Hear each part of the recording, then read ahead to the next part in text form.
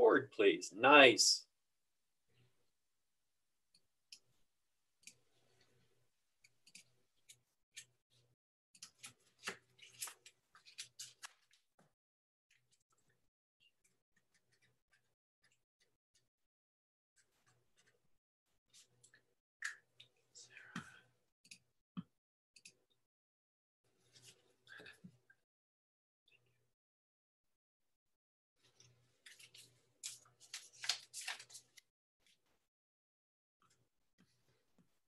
James, you should be able to record.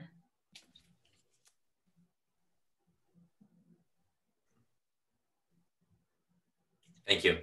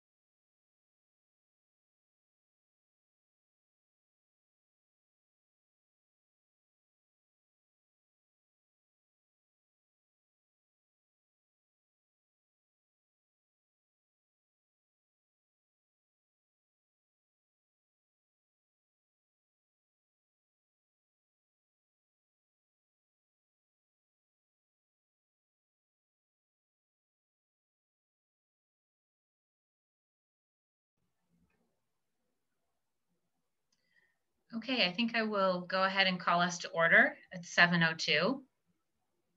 Welcome, everyone.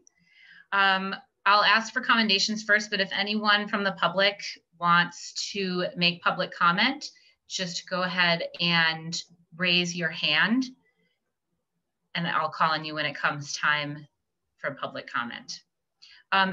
Any commendations? Megan? I just want to welcome all the teachers back and thank you for a great first day on Monday. So welcome everybody. Absolutely. Sarah? I also just want to thank everybody for all the extra time they put in this summer. I know that technically the teacher's first day was Monday, but so many of them worked out a contract all summer long to collaborate and to get us to where we need to be to open our schools. And I'm very appreciative of that. Absolutely. David? And I would just like to thank Cindy Schieffer from the building committee for all the work that she did on the public outreach for the signing of the final steel beam, allowing students and parents and citizens to come by and participate in the event, and also to Gil Bain for their support, Brian Johnson from left field, and everyone that made that happen. But, you know, Cindy did a great job coordinating that. Thanks to her and everybody else for a really great day on Tuesday. And we might talk about that later, but it's really worthy of recognition. So an exciting day on Tuesday for the school project. So. Absolutely. Emily? I just want to second that. It was really an amazing week-long event. So it was great. Yeah, it absolutely was. It's, I think I've said this a few times, but it was nice to focus on something that was not COVID and was very positive and that will see us through into the future. It was a welcome reprieve. All right, well, that will take us to public comment. I don't see any hands up currently. Does anybody want to make a public comment?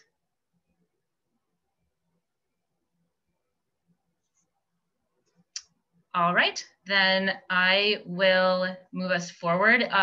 Dan Howells is going to join us at our next meeting. I did touch base with him and he is planning on coming back and being our student representative again. And he's going to start on, I think it's the 17th is our next regularly scheduled meeting. And he's planning on giving a first day of school update for the remote program. So we'll look forward to welcoming him back at that point. So that leads us to the consent and action items with the minutes. So we have minutes from May to approve. So can I get a motion to approve the minutes from May 7th, 2020, May 21st, 2020, and May 27th, 2020? So moved. Megan moved. Second. David second. Did anybody else have any comments on any of those minutes? Megan? Lisa, there were just a few like typos and little omissions that I can just email to you. It's not going to stop me from voting, but more just an FYI that will make a few little tweaks. On May 21st, the second page, a roll call vote, the votes were only listed for the first 2 voting members. The last 3 were blank. So we'll just need to fill in how people voted as well. Sounds good.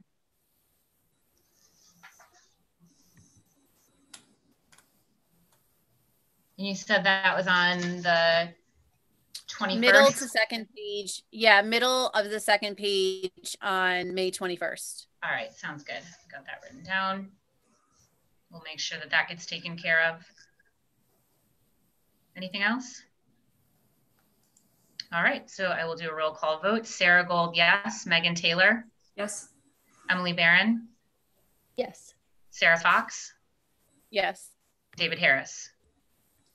Yes, and I just want to thank Lisa for her work on this. There's been a lot of other things to be focused on, but I appreciate the work that she's done to get these compiled and completed for us. Absolutely. Yep. Thank you, everyone. Yeah, Lisa is a rock star. Yes, she is. Yes, she is. That's sweet of you to say. I feel the same way about you all. All right, that takes us to our superintendent report.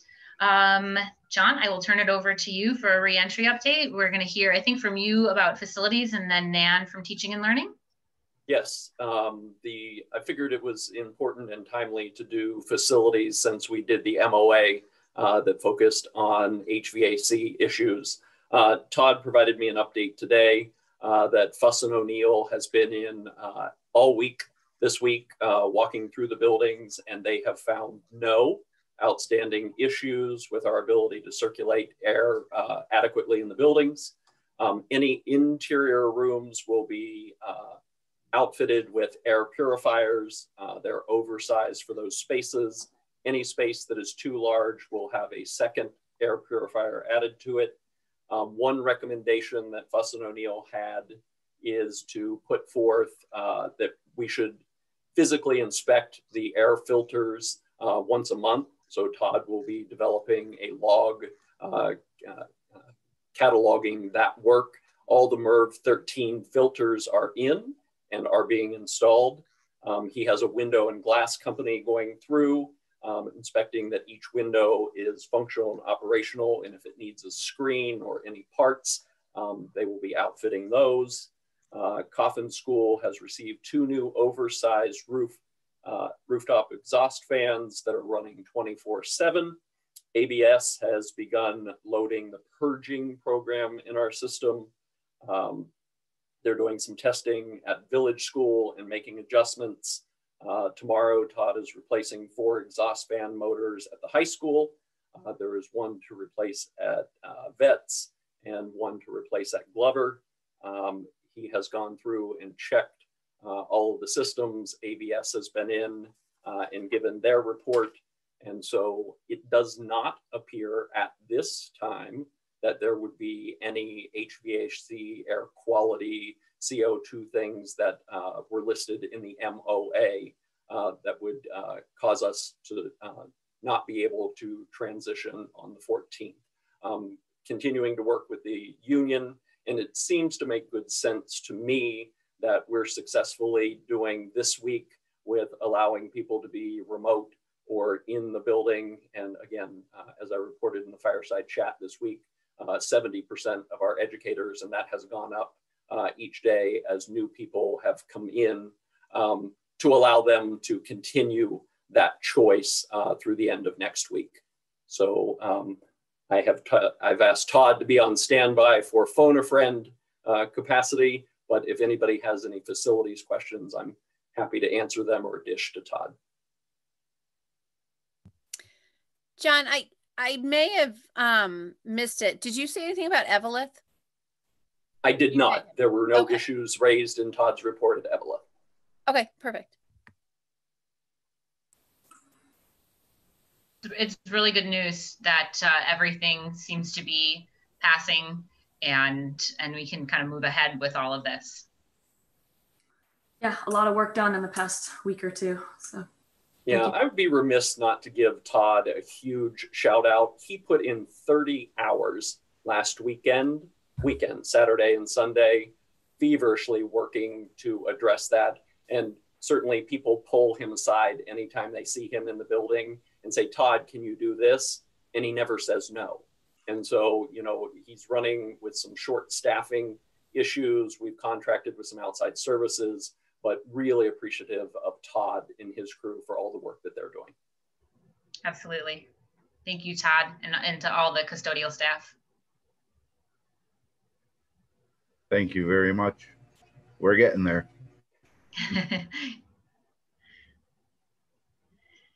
So if there are no other facilities, I figured that reopening has focused a lot on the big picture and the hybrid or fully remote, that it would be helpful for the committee to hear from Nan Murphy and Teaching and Learning how some of that big picture stuff is narrowing down to building level work. And so I've asked Nan to update the committee.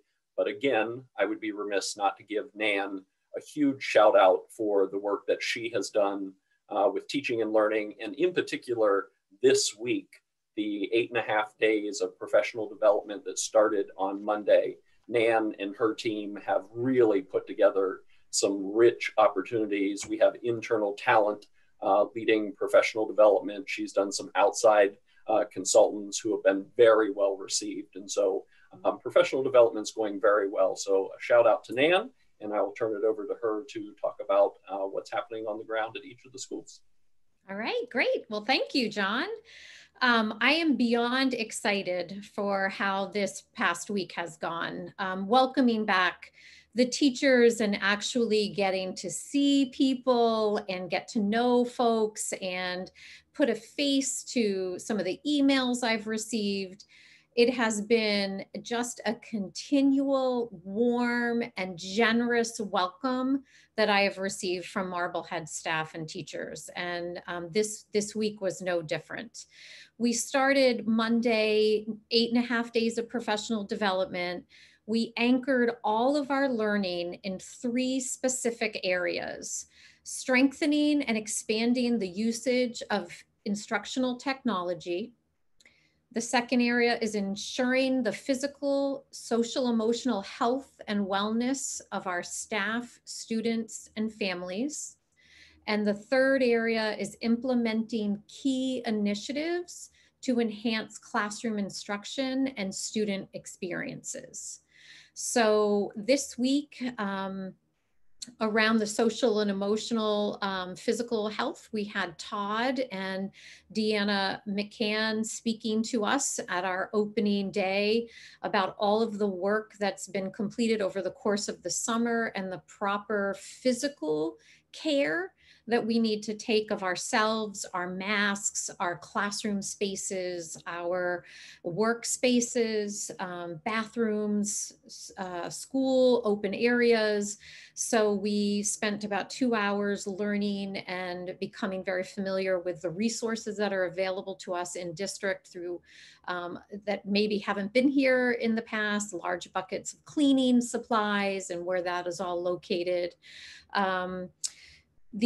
Along the lines of a social emotional wellness, we had a consultant come in and talk to our K and 2 through 2 teachers about building classroom community remotely and in person, because we have heard over and over from families and teachers that they understand the value of that relationship, and we wanted to put some more tools in the toolbox. And so that provider will come back tomorrow and professionally develop our 3rd through 6th grade staff with those systems and structures for community building. All of the principals took John and I up on an invitation to attend some PD over the summer with a small team of teacher leaders, and to come back with the intention of presenting what they've learned to their staff. And so that this week they did some professional development internally on engaging students and learners. And I attended a number of different schools in that PD, and it was outstanding. The principals and their teams did an outstanding job putting that PD together. We introduced a new platform in terms of technology to our K through 2nd grade teachers, the Seesaw. It is a warehouse. It works a lot like Google Classroom, but it's much more developmentally appropriate. And so we had some PD around that. Teachers were given PD around all the different variables within Zoom and being able to do breakout sessions so that they can do some small group instruction with students in small breakout rooms. Today I attended another phenomenal PD, which I was glad was recorded because I couldn't take my notes fast enough, on Screencastify, something that I have not used yet. So that's another really important instructional tool that I think was really well received from our Marblehead staff. And again, it was differentiated. We had our elementary teachers together, and then we will have our middle school team together for PD as well. We had internal Google Classroom users and various levels of expertise offer professional development differentiated. There were beginner sessions, intermediate sessions, and advanced sessions for our teachers. So it didn't matter what level you were, we were able to push you in your learning and your thinking and being able to bring new things to kids this year. And in terms of instructional support, we're not just about PD in the Office of Teaching and Learning. We are doing a lot of other great things. John and I welcomed 12 new teachers to the district at our new teacher orientation last week. Our collaborative teacher leader in that role is Sally Chevry, who put on an amazing welcoming presentation. She's aligning all of our new teachers with professional staff to serve as mentors. She'll be running that program with me, meeting with staff regularly, making sure that they have everything they need to be successful as first-year teachers. We also brought to the district Ames Web Plus. Ames Web has been an assessment tool in the district in the early elementary grades. We expanded it to now serve our K through 8th grade students. So I'm working with Rebecca Brand, and she's professionally developing all teachers in that grade span on how to implement the assessments, look at the reports they generate, and be able to use that data purposefully to plan and change instruction for the very next day, and also move intervention model instruction forward and using paras and tutors with that data. So that's exciting. I will be meeting next week with all of our cohort C teachers. Those are our teachers that are going to be in full remote teaching. So we will be working together to calibrate our expectations for students, talking about building relationships with kids, talking about communicating with families, and most importantly, talking about how do you stay connected with your in-school staff and colleagues so that you're all pacing and aligning instruction the same way. So students are getting what they need, regardless of the model that they're being instructed in. And I'm working with Michelle Cresta on really aligning our purchases in terms of instruction. So looking at updating some curricular materials, looking at what kinds of materials we currently have and where and how are they servicing students. And if there's a better way to serve students, we're looking to discontinue contracts and bring aboard more relevant and current contracts. I'll end with something that I think is going to make parents happy. We have implemented bringing Clever on board, and that is our new hub of logins, and it centralizes all of the emails that parents over the summer, I've been learning, have really struggled with in the spring. So there'll be one place for kids to go. It'll be very systematic and routine how they access their daily agendas and their Zoom links, their Google Classroom links, and hopefully help organize the household a little bit. So those are just some of the things that are happening. I welcome anybody, parents, teachers, to reach out, send an email. I've had a great opportunity to have people come into my office and meet with me. I would extend that opportunity to anybody in the district. So we're looking forward to a great next week, looking forward to even some more professional fun. So if anybody has any questions about that, I'm happy to answer them. Yeah, and this is all so exciting to hear. There's so many little buzzwords and sort of topics that have been inflammatory or incendiary. Like it's great to hear that you're on top of all of these things and that our staff are learning more. And the piece with Google Classroom or that you're able to really bring people in at whatever level that they're at, that was great. It's all really exciting to hear. Great. Go ahead, Meg. So similar to facilities, Nan, I am just like amazed at the amount of work that has happened in the past week since we've spoken to you. It's really impressive. I know personally as a parent, I am really thankful for Clever and looking forward to using that. So thank you.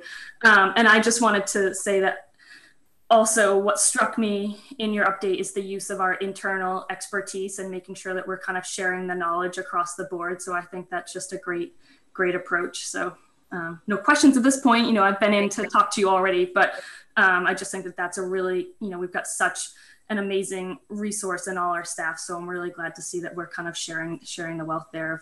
Yeah. We had 20 teacher leaders leading professional development this year, this past week. Yeah, that's awesome. Yeah. Nan, I love the train the trainer model. Do you foresee utilizing that for more professional development throughout, this year in particular, but definitely, in the next few months? Absolutely. Absolutely. Especially once we really get to some really exciting lessons that have been developed, looking internally for teachers to share really good lessons and structures and tools that they've found and located or developed themselves. So absolutely. And any of these PDs like Train the Trainer that you're using, the vast majority are only good. They're good for the faculty, I understand, but some might be good to put on the parent website too, on how to utilize your Google Classroom and things. Yeah. I know a lot of parents need that extra bit of tech help. Yeah, myself definitely included. And we've started talking about that. John and I have talked about how do we get those videos out and accessed for parents to access. So we're definitely thinking about it, and we'll be creating those and probably using our teacher leaders to do it. So Perfect. Thank you, Nan. Yeah. Emily or David, any questions? No, I don't have any questions. It just seems like Nan's been here for years. She's jumped in and is, you know, moving things forward. So thanks, Nan. There was a lot there in your update, and I've heard from John and Sarah and others as well. So yeah, really great to hear, and thanks for moving us in the right direction as we look to open our schools. Great. Yeah, I don't have any questions. I spoke with Nan the other day. I popped my head in and she was able to answer them, which was great. So thank you for always being there. Yeah, to answer our questions. You got it. I really think that it was so wise to start things off with talking with Todd and Deanna too. I think, you know, there's so much anxiety around, and you know, whether it's Marblehead or a private school or any other district, there's so much anxiety around the nuts and bolts of facilities and how we keep each other well, that, you know, I think it's just, it's so beneficial to be able to have access to those people who are coordinating all of that for the district. Agreed. All right, anything else from anybody? All right, well, thank you, Nan. Got it. Thanks, John, for those updates. And that moves us on to the Northeastern Conference Fall Sports 1 conversation. Sure. So, before ahead, I jump John. into the athletics piece, I just want to dovetail on something that Sarah Fox said about staff giving of their time this summer. And Sarah Gold, your comment about starting with the health and safety stuff. Deanna McMahon, as our nurse leader, has been exceptional. And she may be the only one in the district that answers email faster than I do. And there is not a parent or a community member or a staff member or an administrator that poses a question. And you can imagine at this time the number of questions about mask and hand washing and social distancing and contact tracing. And Deanna is right on top of it and responds immediately. So I think that she certainly deserves the shout out for that. Absolutely. In terms of NEC, I will give a brief introduction and then turn it over to high school principal and the athletic director. As with everything COVID, the best decisions are made in the moment, and then the conditions on the ground change and new decisions have to be made. And so when the NEC decided 803 that they would postpone to fall 2, that made sense at the time. Last Friday, the NEC superintendents got together, had further conversation because things were changing as a community went from red to yellow or yellow to green. And so we ask the athletic directors and the principals to revisit that decision, as we were hearing from our school committees that they felt perhaps not part of that process and would like to be more included in at least the backstory of how we got there.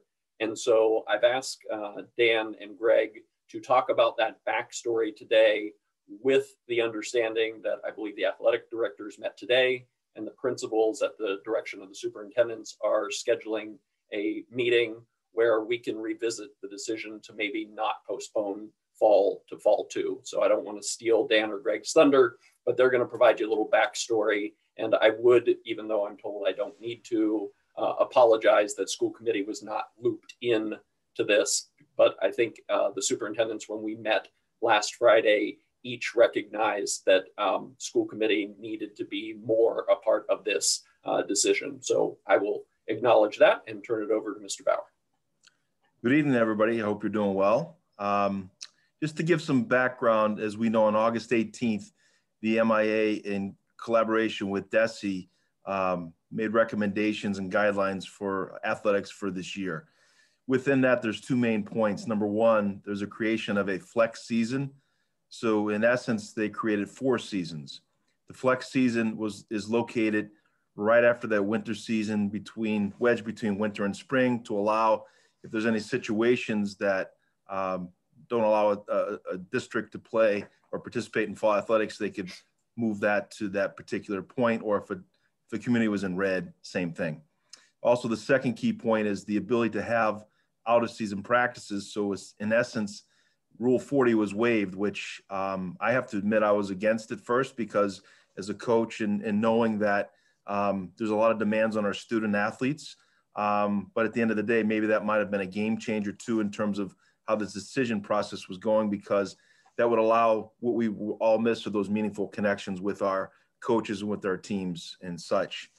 So the principals we met on, well, actually the athletic directors met before us. They discussed a number of issues in terms of what it would look like moving into a fall 1 season, particularly with a lot of the complications with a lot of our league schools at that time going through tough situations, and just the overall piece of how would we logistically launch a fall season at this time. We followed the meeting, and basically how it works is they make recommendations, it moves to the principals, and we sat and discussed, it was a joint meeting of the athletic directors and principals, and we discussed the outcome of their meeting along with discussions from each of the NEC schools in terms of their feelings and thoughts and where we're going with this. And in all honesty, there were a number of things and factors that were discussed. And I think one of the big pieces at the time, there are 5 districts, 5 schools out of the 12 that were in the red category, which means they're not eligible to play in the fall season. They have to automatically move to the flex season.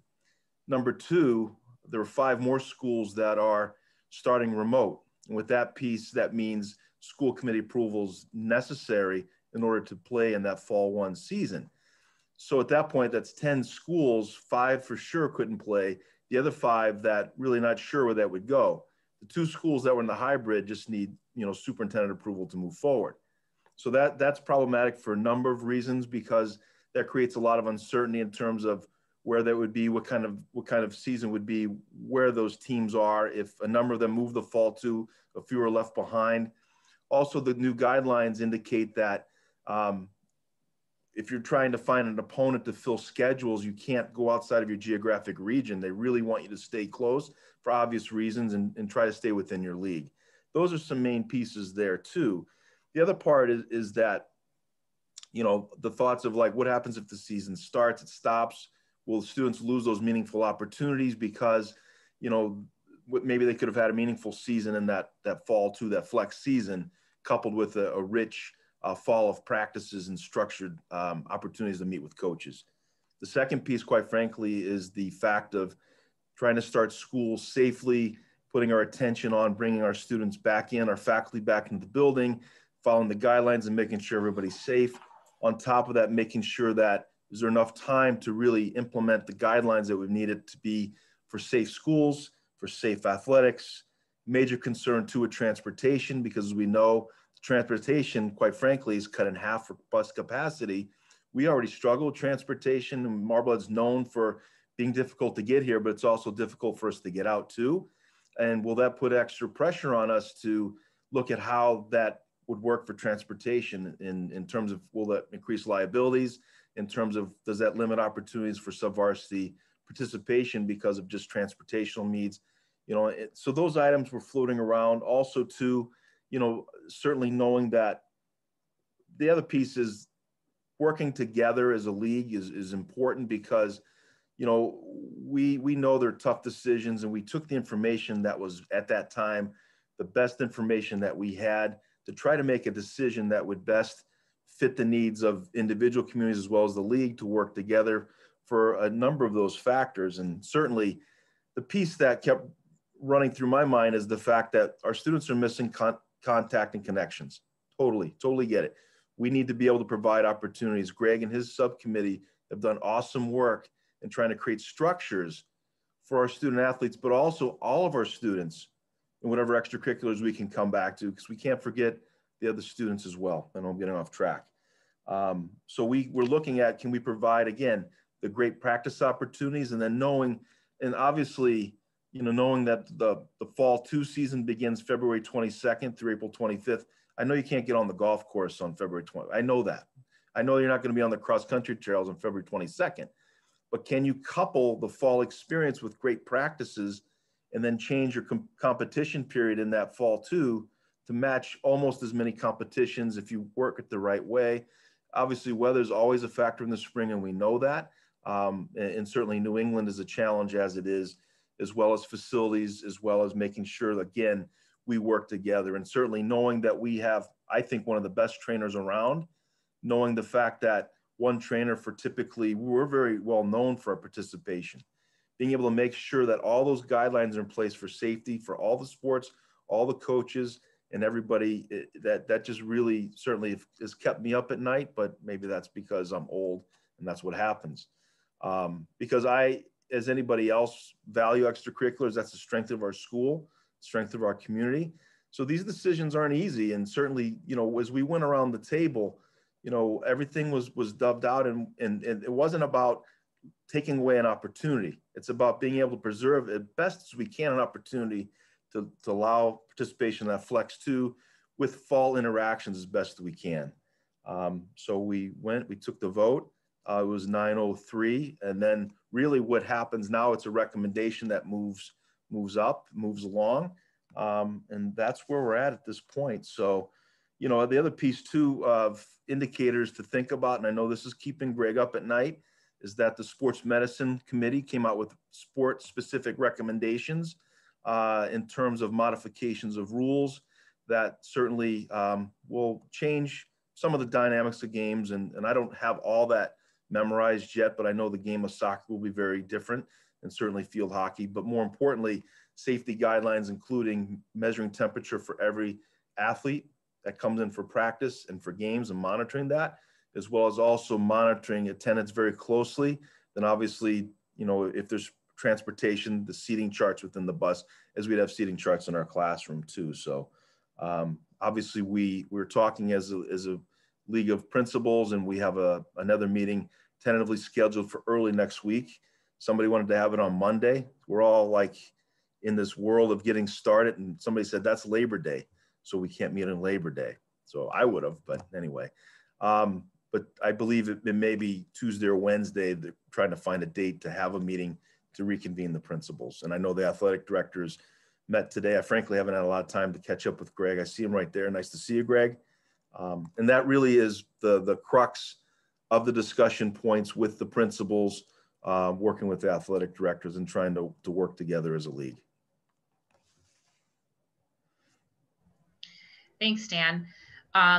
Greg, before I open it up for any kind of questions, do you have, Dan just mentioned the sports medicine stuff. Do you have any information that you can share on different recommendations that are being made? I'm assuming it's to kind of keep students as safe as possible.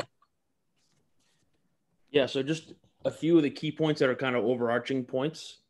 This is for every sport, not sport specific. Like Dan mentioned, you have to have your temperature taken and have a checklist filled out before every single practice or every single game every day for every kid, which is very time consuming and requires a lot of staff or a lot of time from one staff member. There's no locker room usage anyway. That's just one of our rules, but any bag or athletic bag that a student athlete brings in has to be disinfected before and after every practice or every game. They can't keep them in lockers. They have to be 6 feet apart from any other kid's bag. Let's see, there are face coverings that have to be worn at pretty much every single event during pretty much every single time. That goes for coaches and officials as well, not necessarily just our own kids. We have sports specific wise, like Dan mentioned, there's some dramatic changes in soccer and field hockey. Soccer is not really even soccer anymore. It's so different. It's it's not going to be the same thing. If you want, do you want to get into specifics at all? I'm not sure if that's what you're looking for. No, that's okay. I think, yeah, you know, but I'm glad to hear that, you know, I'm kind of on the mask path. So I'm glad to hear that masks are being looked at and utilized.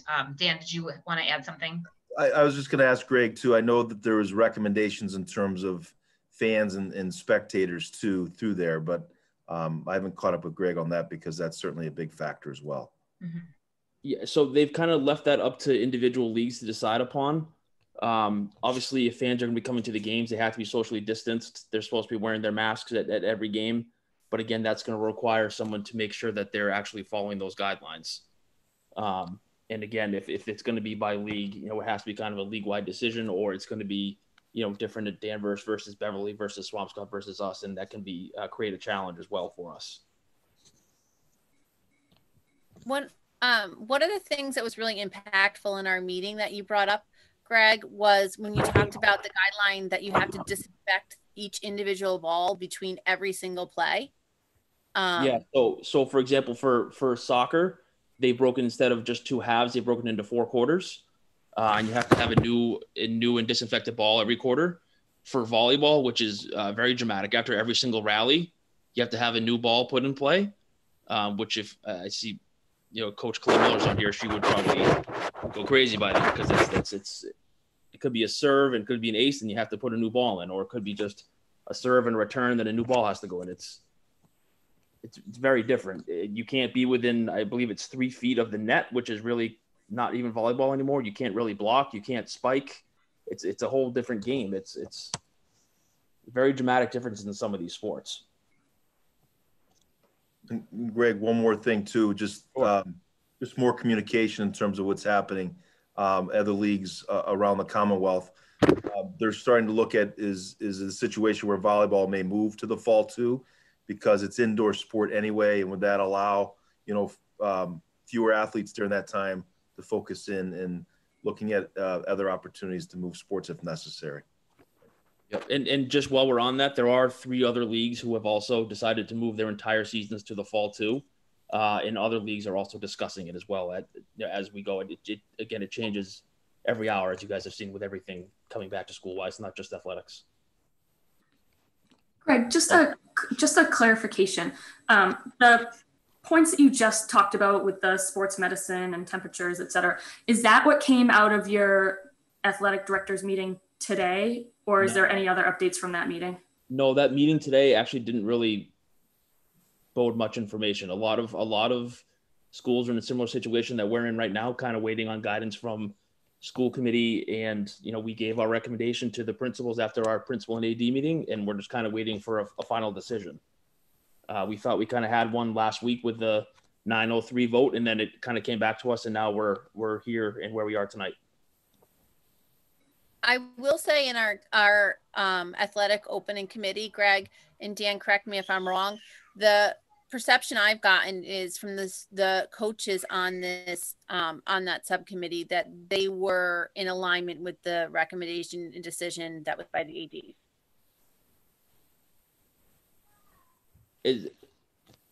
So the survey that we sent out to coaches was more so for this actual upcoming fall season. Oh, no, not the survey, but the coaches on our committee were supportive of what the ADs decided. Correct, yes. These modifications, are these just for this fall, or is it for the whole year? So right now, this is for just the fall, because teams that are actually participating this fall throughout the whole state are going to be following these guidelines. Okay. They're going to be meeting, I believe it's October 29th is their next time they're going to be looking at the winter modifications for all the other winter. Okay, so it's by season that they'll make? Correct, yeah. Okay.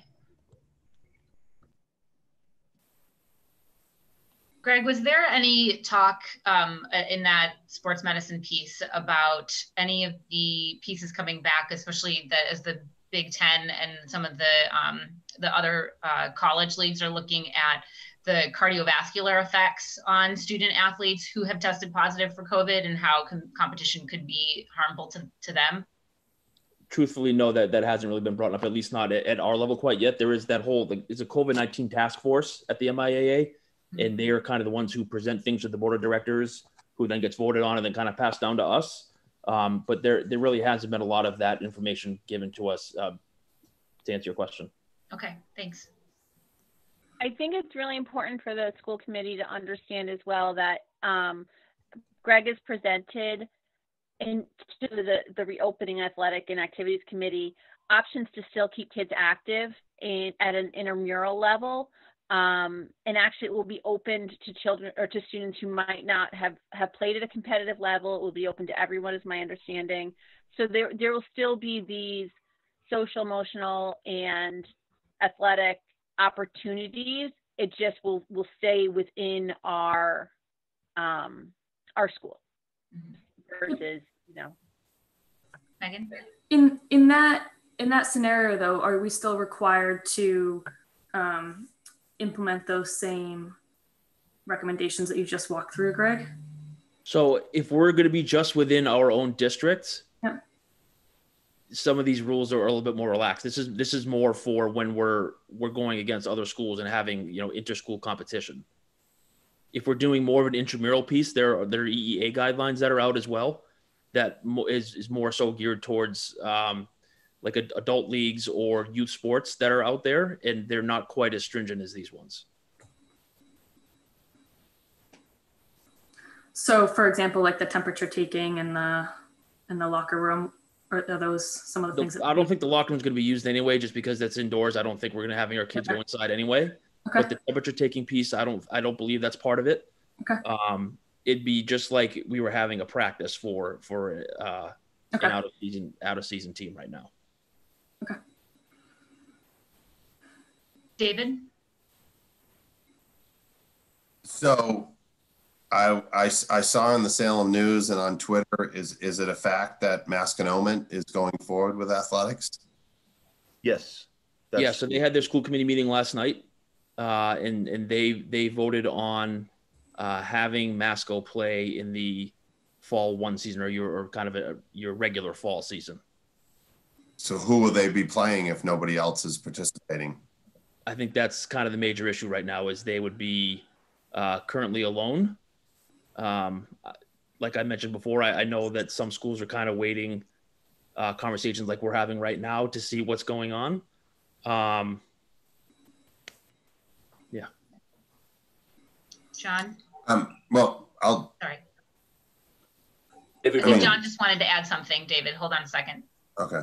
Go ahead, John. No, I think that's a beautiful segue into, I wanted school committee to have the opportunity to hear the backstory. The superintendents, when we met, wanted to see if there is a path forward beginning October 2nd for us to consider the fall season of play.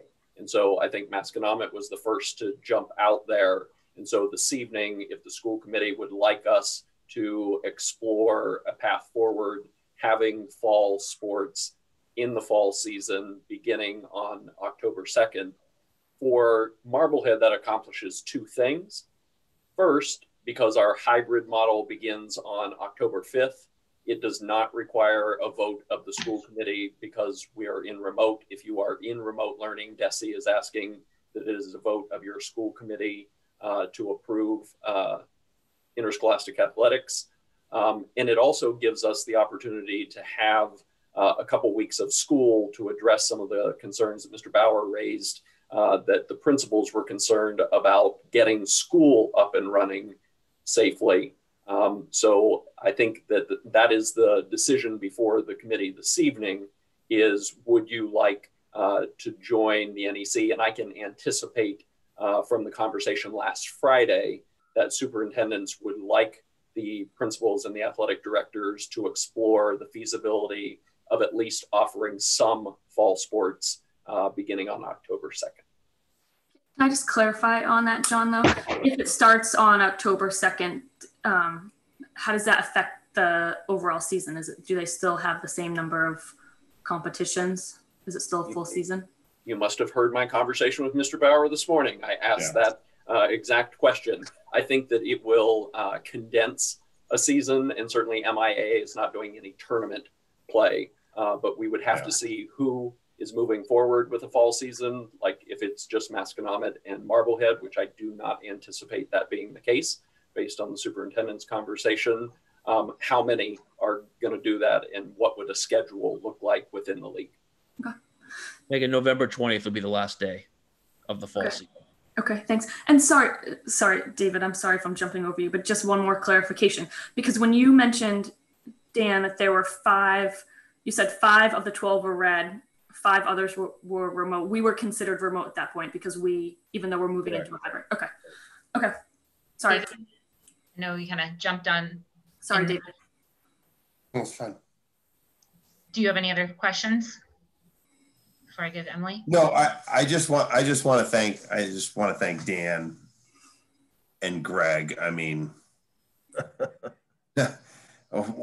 what can we say, right, Dan? We all know, you're down at Seaside at baseball games and field hockey games. You're at football games. You're the principal of the high school. You're as much as a sport promoter as anyone. Greg is our athletic director. Clearly, that's what his job is. And I know it's difficult what you're going through. And I know that you're putting the safety of our students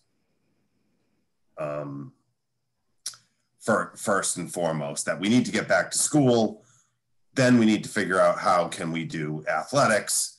And I really appreciate that. And I just want to say that I hope there's an opportunity, whether it is, if field hockey gets modified to 7-on-7 and soccer has no throw-ins and they're kick-ins, and if there's things that can be done so that, thinking back, some of us who've had students that have gone through the school, if it was their senior year, and how can they safely participate to have some sort of, academic season. And we know that how much academics adds to the overall development of a student, from being on a team and participating and winning and losing and all those benefits. So I appreciate it, Dan and Greg. I know you're focused on that as a priority, and I'm hopeful that the NEC might be able to find an opportunity, even if we have to play Swampscott 3 times in a week. Maybe there's an opportunity, to have 3 soccer games in a week and it's all versus Swampscott. That we might be able to do that, and for seniors and other students to participate in athletics. So thanks for what you're doing. I appreciate that you're continuing to move forward and look at the situation and changes. Thank you. Emily? So mine kind of feeds off of what David just said, and I was wondering if there's been any talk about student athletes who are going for scholarships for college, and how I know they have to have videotapes, and obviously recruiters won't be coming probably, but has there been talk about how they can get that field time or any gymnastics time? Like, how are they going to get that to go on their resumes or applications? Or what if they're getting scholarships or anything like that? Just has that been brought up? Yeah, I think that was kind of the reasoning behind that flex season that they moved, so that still gives kids an opportunity, even if they're in kind of those red towns. That still gives them an opportunity to hope that things clear up or at least get better, and gives them an opportunity to actually play and showcase those talents. And certainly during the practice opportunities, I know it's not the same as competition, but sometimes you could even create a combine situation or something where you can measure skills in that, because really it's a situation around the country, and recruiters, it's a real challenge for them to get the film and that to evaluate too. It's tough. It's come up at a few meetings, though. For instance, Annie Madden brought up, she's the girls lacrosse coach, wanting to find ways to work with those students that are headed to the next level of play. So it's definitely being discussed in our committee, I think. So I've got one more question. it was helpful to me when I was reading the guidance to understand that when the town is in red, they cannot compete, so that we're not having to make those types of choices on who is sort of who we're allowing to compete and not allowing to compete. If a town, so, you know, we in Marblehead are doing well. If at some point we start not doing well and we've decided to push this forward and then we go red, how does that impact sort of the season and the schedule and you know, because, or any town that happens to? Greg can answer that. He actually has some got information today on that. Yeah. So if we, let's say we start our soccer season on September 18th and we start practicing and we have, a scrimmage in a game or two, and then something happens where we go to red and we can't play anymore. We're done and we're shut down for the remainder of the season, and we'll be pushed into the fall 2 season. The only thing that we don't quite have yet is in terms of like, and this isn't clear, like how far does that go into that season? So does that mean there isn't a set date where, like, say you play half your season and if you go red, you're done. There really isn't that number out there yet. I know it's in discussion right now. But there would be an opportunity to move to that fall 2 season, so long as, you're not playing 16 of your 18 games type thing. You probably wouldn't be approved, because if you do go into the red and you want to play in that next fall 2 season, you do have to officially apply to the DAC, the District Athletic Committee. So there was a process. Sarah? Greg, you had another meeting today with the ADs. Was there any change in the recommendation that came out of that meeting from what was previously recommended from the athletic directors? Like, was the recommendation of your conference athletic directors still to hold off to fall 2, or did you guys reverse that vote? Nothing changed. The only thing that I think changed was Masco. They were one of those 9. So I guess technically now it's 8-1-3. To be honest with you, I don't know, even if the school committee voted for them to play, I don't know if that means that they would still vote to play by themselves, because they would have a really hard time finding opponents, because no one else in our league would be playing, and you're not really supposed to go out very far outside of your league, just to basically surrounding towns. So I'm sorry to put you on the spot, but I think you and Dan probably have more to say about any of this.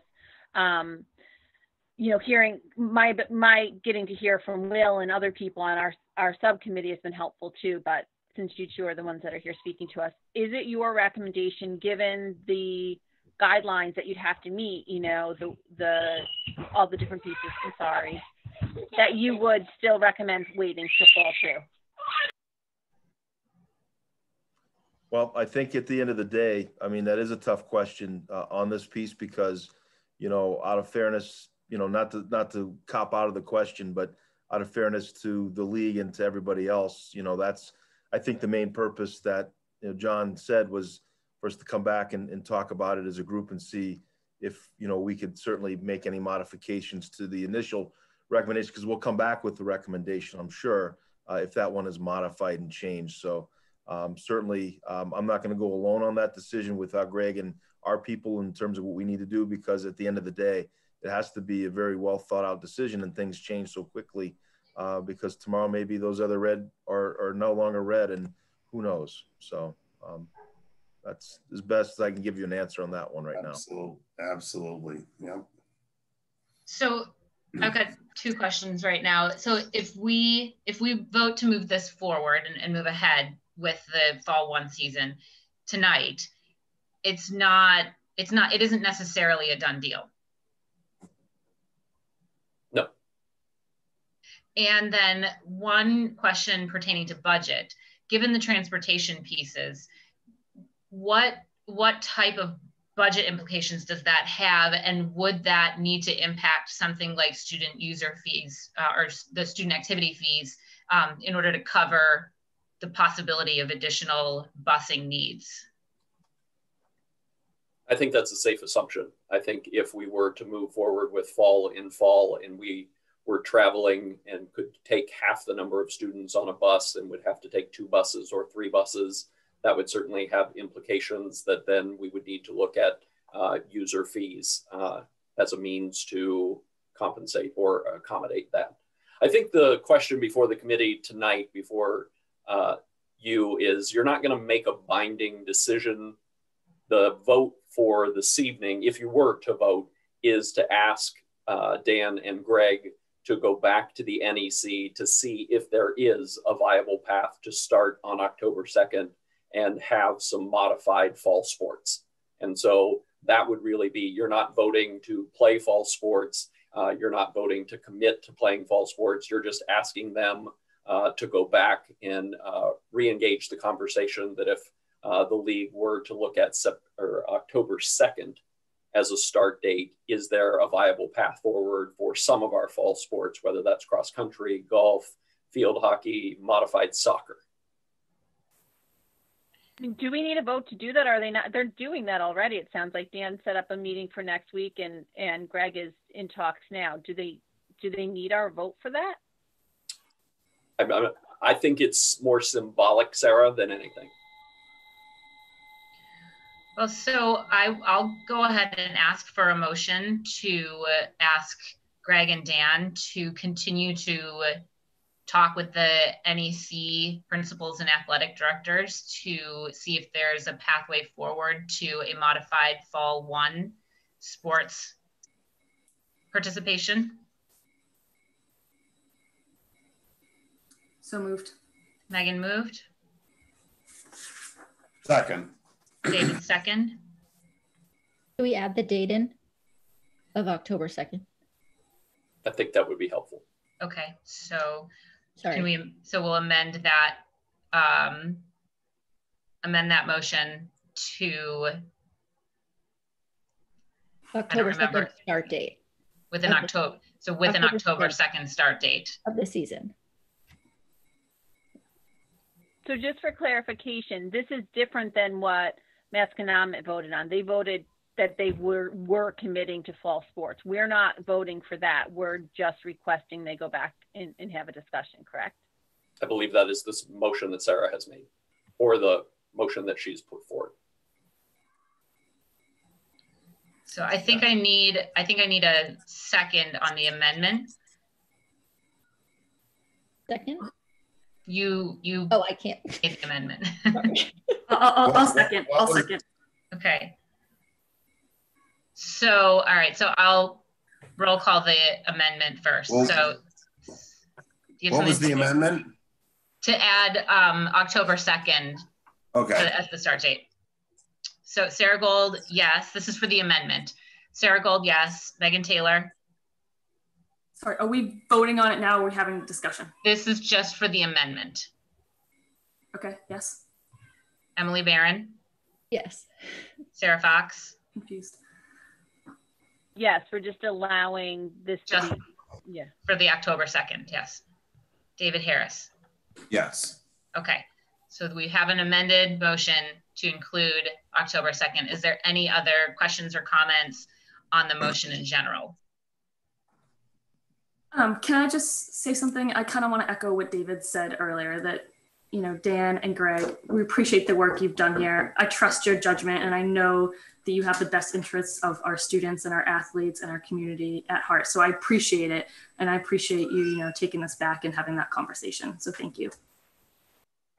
Yeah, I feel very similarly. I think, you know, as I think John stated at the very beginning of this conversation, that, you know, we've continued to look at a lot of different things throughout this situation and how it impacts our students and our planning. And so I think I view this motion as just support for you guys to continue to look at the data and talk with your colleagues. And, you know, you have my full confidence that you guys will be able to make a decision that is in the best interest of our student athletes, as well as our full student body, because I think that's the larger concern, is that something that we do with sports could impact the ability to actually be in person at school.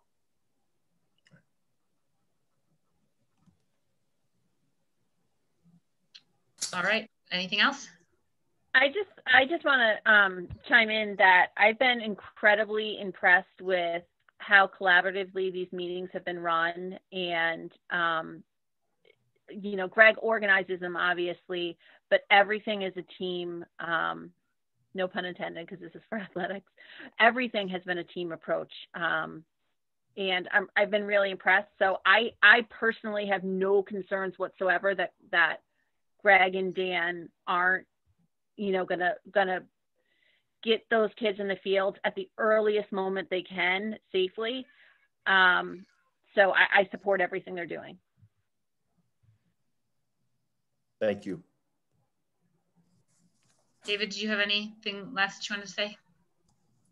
No, just I'm disappointed that the Quakers won't be playing the Big Green this fall, and I won't be able to have a little side action with Dan. And we'll have to pass this season on that, but you know, absolutely, Dan. I mean, to you and the coaches, everybody wants to be on the field, and if parents need to drive the students to games like they do with youth sports, and they'll do that. If there's something that we need, I'm sure we'll figure it out, and hopefully there's a happy medium where kids will get to have some sort of competition this fall. So thanks for all you're doing. All right, so I will call for a vote. Sarah Gold, yes. Megan Taylor? Yes. Emily Barron? Yes. Sarah Fox? Yes. David Harris? Yes. All right, so thank you both, Dan and Greg, for that update and for the conversation around that. It's really appreciated to better understand everything that's going on with this issue.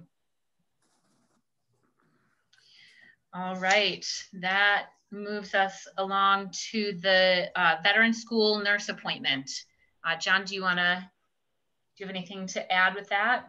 No, I just want to thank Emily Barron for serving as the school committee rep on the search. And we have put forward Andrea Wagoski as the veterans nurse. And as a matter of policy or practice, the school committee needs to vote to approve her as the new school nurse. You have her application or her resume in the packet for your reference. Does anybody have any questions before we move to accept that? I have a question about our nursing staff, but not on this hire. Would this be the right time to ask it? I suppose so. Just looking at her resume, I noticed she's got hospital experience, which is great. And it made me think, are any of our current nurses that are in our schools working per diem in hospitals at the same time? And are there any concerns that we may have about, you know, the potential of increasing contamination issues if they're working in, you know, an emergency setting or ICU setting in a per diem basis? I can't answer that tonight, but I'll certainly work to get an answer for you on that, Sarah. Okay. And I don't think we can control that. It's just a question if it's happening. Certainly. So I will ask for a motion to approve the hire of, I apologize, it's not coming up on my computer. Can you remind me of her name? Andrea Wagoski. To approve the hire of Andrea Wagoski as the veteran school nurse. So moved.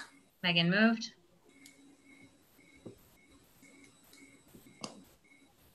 Second. Emily second. Any other Can I just say comments? one quick thing? Mm-hmm. So Andrea was my top choice, and I thought she was great. She had a wonderful interview, and she was young and enthusiastic and willing to learn. And I think she will make a great addition to the school. And because she's kept talking about working with everybody in the school and being a team player. So it's a really great choice. Great. Yeah. Thanks for that. All right. I'll roll call. Sarah Gold, yes. Megan Taylor? Yes. Emily Barron? Yes. Sarah Fox? Yes. David Harris? Yes. All right, great. That Passes 5-0. And that leads us to the approval of the handbooks. Yes, rather than have each principal or each level give a presentation or read through the materials that they provided, I just have them each on standby in case there was anything in the proposed revisions to handbooks that people had questions about. So I think the only question that I had was the elementary handbook the changes did not include adding the mask policy. So I was just wondering if that needed to be added to that handbook as well. I think the mask policy should be in each of the handbooks, so I can circle back to the elementary school principals and just ask them to make reference to the adopted mask policy. That's great, a good catch. Thank you. And I noticed at the elementary level that at Glover, they talk about how student behavior, I forgot the exact term, but student behavior on remote is, the expectation is the exact same as in the classroom. And I wonder if that's not something that should be at all the elementary school handbooks as well. And then my last question was, and my sense is that I understood it correctly, but that we've relaxed the attendance policy at the high school. We won't be requiring a doctor's note, and there will be no grade given of no credit for attendance. That is a great question, and I'm going to go backwards and address the high school piece first because Dan Bauer and I met this morning to discuss that, and that's going to be a rescinded recommendation for an update because Dan would like to consult with the faculty at the high school before making a change to that attendance policy. So what you would be voting tonight is no change to the attendance policy as written at Marblehead High School. And in terms of the elementary schools, yes, that would be a uniform expectation among the elementary schools. Should we hold off on approving the high school until we have that language for the attendance? Just because if we approve it right now, we're saying that in the middle of a pandemic, we're okay with the doctor note piece. And I think our local pediatricians and physicians will revolt on that. You certainly can. My experience has been that you can add an addendum or to a handbook once it's voted if conditions change or circumstances necessitate an update to the handbook. But we can certainly hold off on the MHS handbook if the committee prefers that. My concern with that being, I know for example, the pediatric practice in town, if you have a fever, they won't see you. So if a child is absent and needs a note, they'd have to go to an ER or an urgent care because the practice won't actually see you in person if you're symptomatic of anything. So we may be kind of sticking these families in a catch-22. So Emily and I have a policy subcommittee meeting tomorrow, and there's a policy for the Title IX pieces that needs to be looked at. So basically, the intention is to be able to hopefully present that at some point next week and then vote it at our next regularly scheduled meeting. And so my anticipation honestly would be that we might have other COVID related policies to add at that point too, so that there is probably a reason to go back and add this addendum to the high school handbook regardless. So in my mind, I kind of wonder if it wouldn't just be worth having a past handbook for the official start to school, knowing that we'll be back to look at these policies and probably add some things to the handbook before students ever even come into the school. Through the chair, that seems to make sense that maybe we hold off on officially voting on handbook changes until the second meeting of September, knowing that policy subcommittee is going to meet and make some recommendations. And if Dan, that would then allow Dan the opportunity to consult with the high school faculty about changes to the attendance policy. Okay. Can I ask this question? Do we have any requirements to have past handbooks before the start of school? I'm not sure I understand the question, Megan. Well, my understanding is we're legally required to vote the handbooks. Does that need to happen before the first day of students in school? I cannot answer that. I don't know. I could find out. Since we're returning remotely, that might buy us some time, but certainly you can vote them this evening and then vote to amend them at the second September meeting.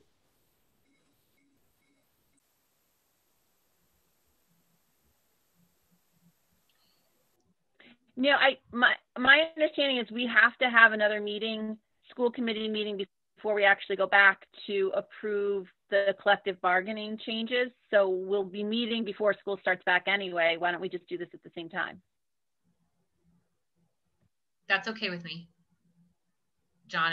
If that works for you, if you think that you know, hopefully Dan can get information on that, and then again we would have the policy piece a little bit more ironed out. Good. And then again, for Megan's, because Megan, I have that concern as well, that we need to have something passed before school actually starts, so that sort of helps us out on that too. So we'll be passing it, and we can, if we don't have everything ironed out, we can look into whether or not it needs to be passed before school starts as well.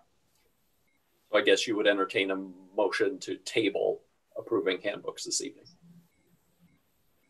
So can I get a motion to table approving handbooks? So moved. Megan moved. Second. Emily second. Any concerns along that line before I call roll call? All right, Sarah Gold, yes. Megan Taylor? Yes. Emily Barron? Yes. Sarah Fox? Yes. And David Harris? Yes. Okay, so we will table them, looking for them to come back onto the agenda at the meeting that we'll discuss under new business for next week. All right, that brings us up to the schedule of bills. Can I get a motion to approve the identified schedule of bills totaling $2,626,734.23?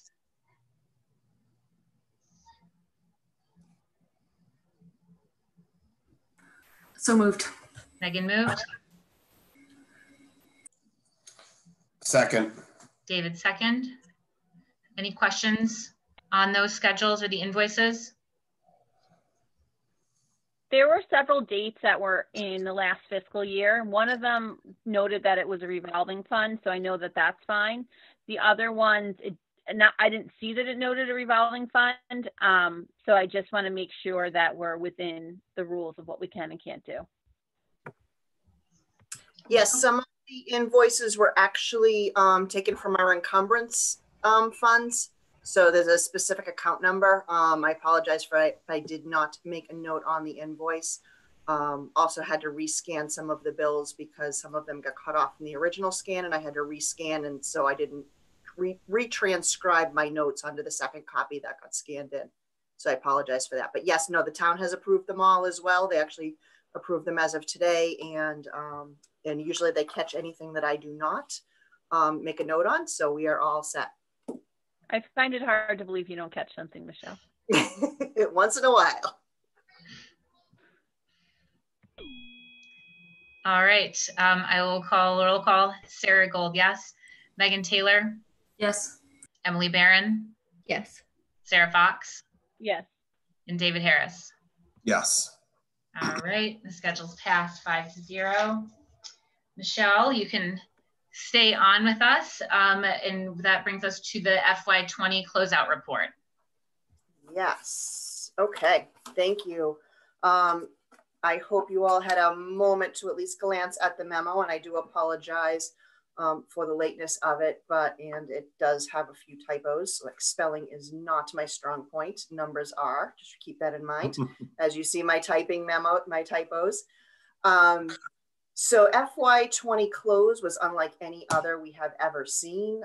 Obviously, you guys have been through challenging times in the past, but this certainly was a challenging year.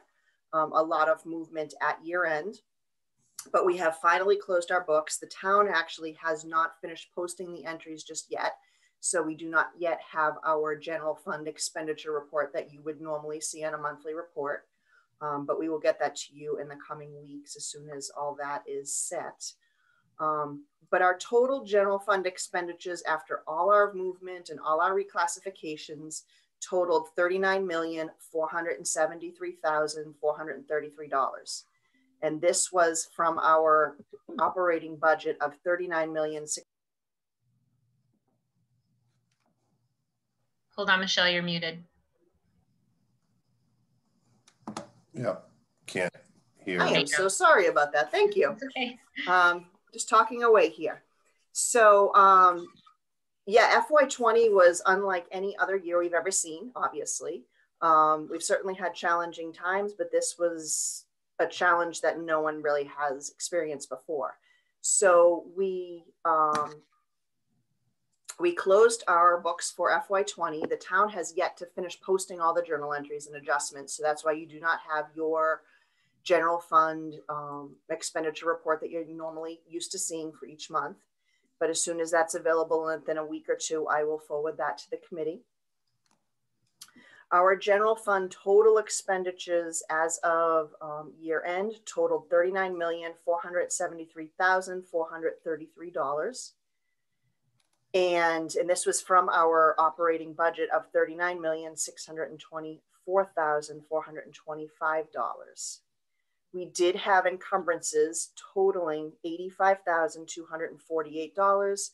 Those were FY20 bills that had been incurred but had not yet been received as of the end of July. And those actually may have been some of the invoices that you had seen on this past schedule of bills.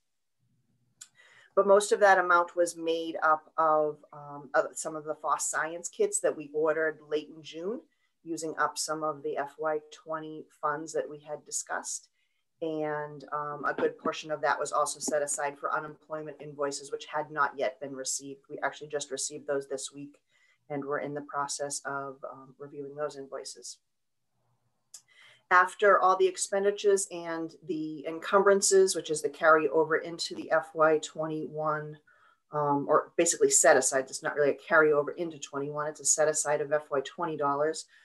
We have a final turn back to the town of $65,744. We had estimated that this amount would be between $50,000 and $100,000. So we are right in that targeted amount. So I'm happy to see that that played out as anticipated. We did have a number of adjustments that we had to make due to our unique situation. One of our large deficits that we had to fund was the school lunch fund operations. We had projected that this account would go into deficit, and that's exactly what happened.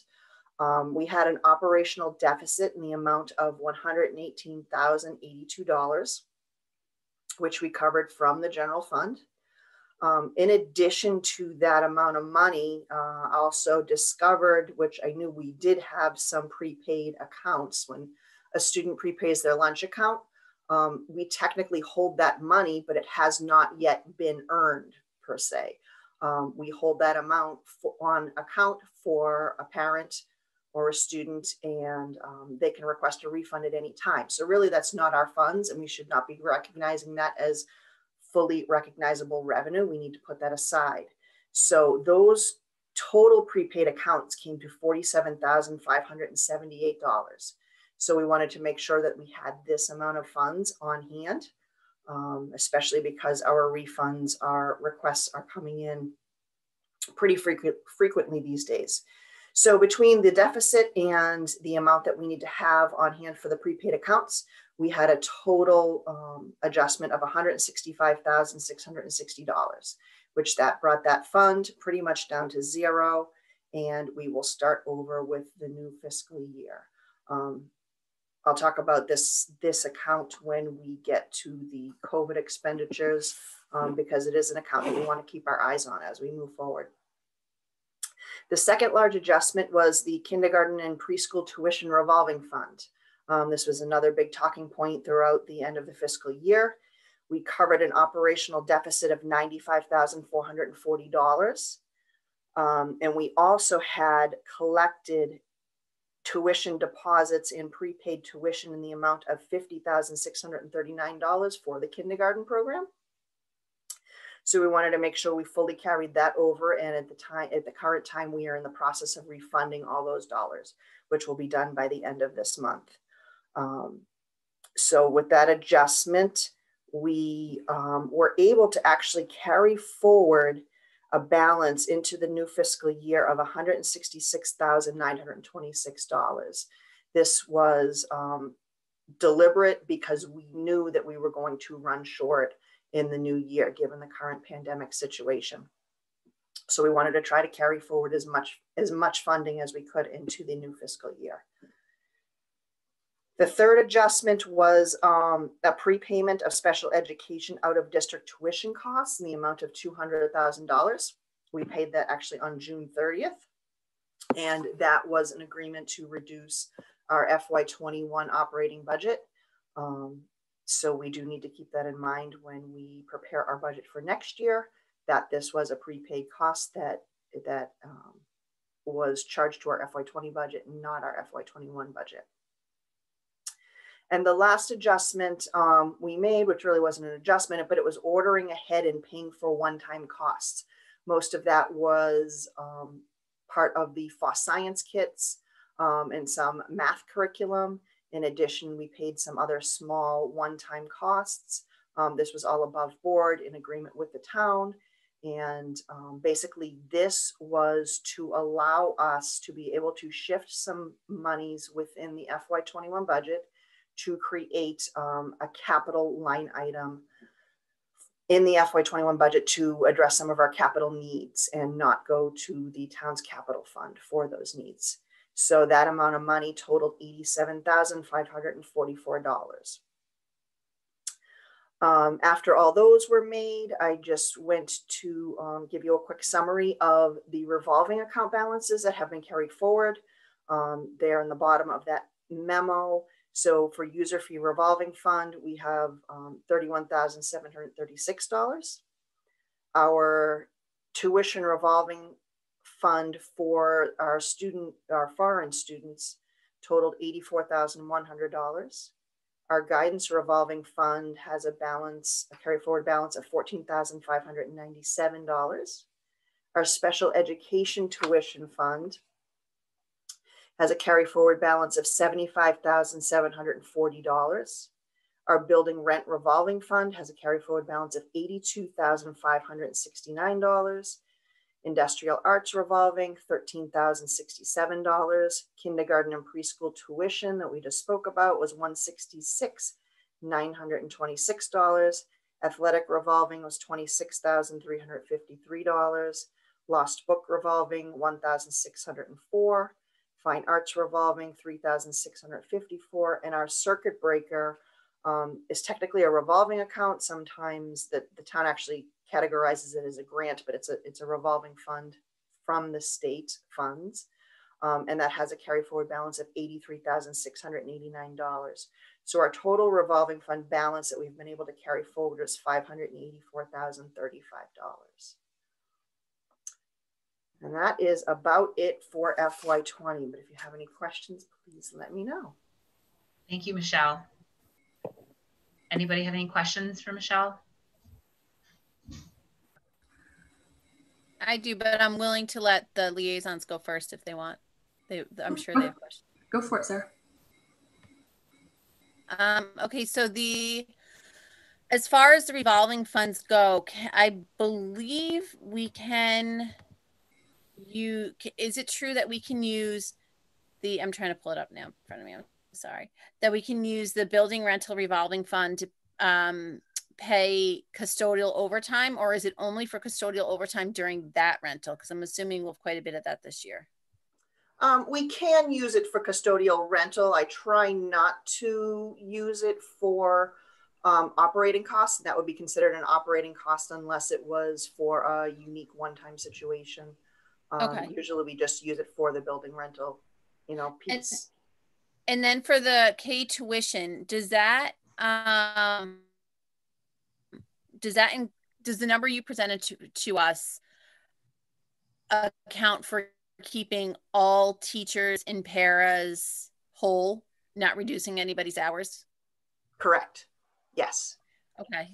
And we will get into that a little bit more when we talk about the COVID costs. But yes, that keeps all staff whole as initially budgeted. And have you encumbered for the full school year the additional disinfecting service? I think it was estimated to be what, about 30,000 a week? Yes, I have. That's in the COVID costs, but yes. But that's for the full school year? That's not the full school year. That's through December 31st. Our COVID funding expires on December 31st unless we receive an extension, which I do expect we will be. Okay. So for that additional 30,000 per week for the rest of the school year, do we have a funding source for that? That will be part of the town COVID funding costs. And we'll talk about that a little bit when we get it to the COVID funding. Okay. And we have no problems with making up the loss of revenue from the school lunch programs, because we can't take that from COVID money, correct? We cannot take it from the CARES Act money. We can take it from our COVID line item, but we are taking action to try to reduce some of those costs right now. Okay. Will there be a reduction in staff there? Yes, there will be. Okay. Does anybody have any other questions on the FY20 closeout? Michelle, I just want to say thank you for this and thank you for everything that you've done throughout the year. I mean, to be honest, to come out where we are almost to the dollar of what you said we were going to do. So I appreciate that. I know a lot of work's gone into it. Thank you. David? And I'd like to echo that. Welcome, Michelle. Thanks for your first closeout report coming to the district after Thanksgiving and working with our interim superintendent, Bill McAuliffe, who basically handed off a bunch of spreadsheets to you. You've really done an awesome job. You really helped lead us into preparing a budget for fiscal 21 pre-COVID, but then worked through it with Bill as the months went on. And this level of detail is very much appreciated. And I think it's really, I also want to say, I think it's really good that we have continued to support the school lunch program and fund what is needed for the district and for students that participate in that program, and we'll work through that and every other just adjustment that might come up, whether it's the kindergarten tuition and all these things that are going to happen over the next couple of months. So thanks for this report, and really appreciate it. And I can also say, I mean, I know it's an exceptional year, and COVID contributed to some of the balances that we had in our budget, but it's really good to see the open communication with the town and the town finance department. And when we were trying to close the gaps with the subcommittees working together to figure out how to prepay things and how could we make the budgets work, it was just a really good process, and I'm hopeful and confident that will continue this year. So thanks. Thank you. Michelle, one question that came up a few times at the athletics meeting is it reminded me when David said we recaptured savings. I know we recaptured about 71,000 in savings from coaching salaries, but we'd already taken those user fees at the beginning of the year. Are we concerned at all about how we might facilitate that again this year, paying a portion, because families might not be inclined to pay a user fee at the beginning of the year if there's no sports? And just, can we talk to that a little bit? Because am I correct in that we fund our coaches' salaries 100% through the user's fee, or does some of that come out of the operating budget? 50% of the coaching salaries comes from the operating budget and 50% from user fees. Okay. Right now, it's quite a tricky situation, not knowing if we're going to have sports or a portion of sports or what we're going to do, because I would assume if our sports opportunities are reduced, then our coaching salaries will also be reduced. So I'm hoping that would be a wash. But as you see, you know, we do have some funds within the revolving funds. We can certainly be creative and moving around some of our operational costs that were really anticipated to be charged to a general fund, and use them to use the specific reserve funds if we ever need to. I should note that of the $584,000 in the revolving funds, really only $166,000 that's in the kindergarten tuition account is really earmarked at this time. So the rest of the funds really are not budgeted to be used anywhere in particular, which is a great thing, because that's something with this level of uncertainty of what we're encountering this year. We do have that flexibility. So as a school committee, when we talk about, you know, what this fall season looks like, and there's this idea of this 3-week potential or maybe something else of intramural play, will there be, and what would it be, a user fee? Because although we all know our coaches aren't in this to get rich, they're here because they have a passion and they love it. Plus we see what we pay them, so they're clearly not getting rich on it. But I also think we can't ask them to volunteer.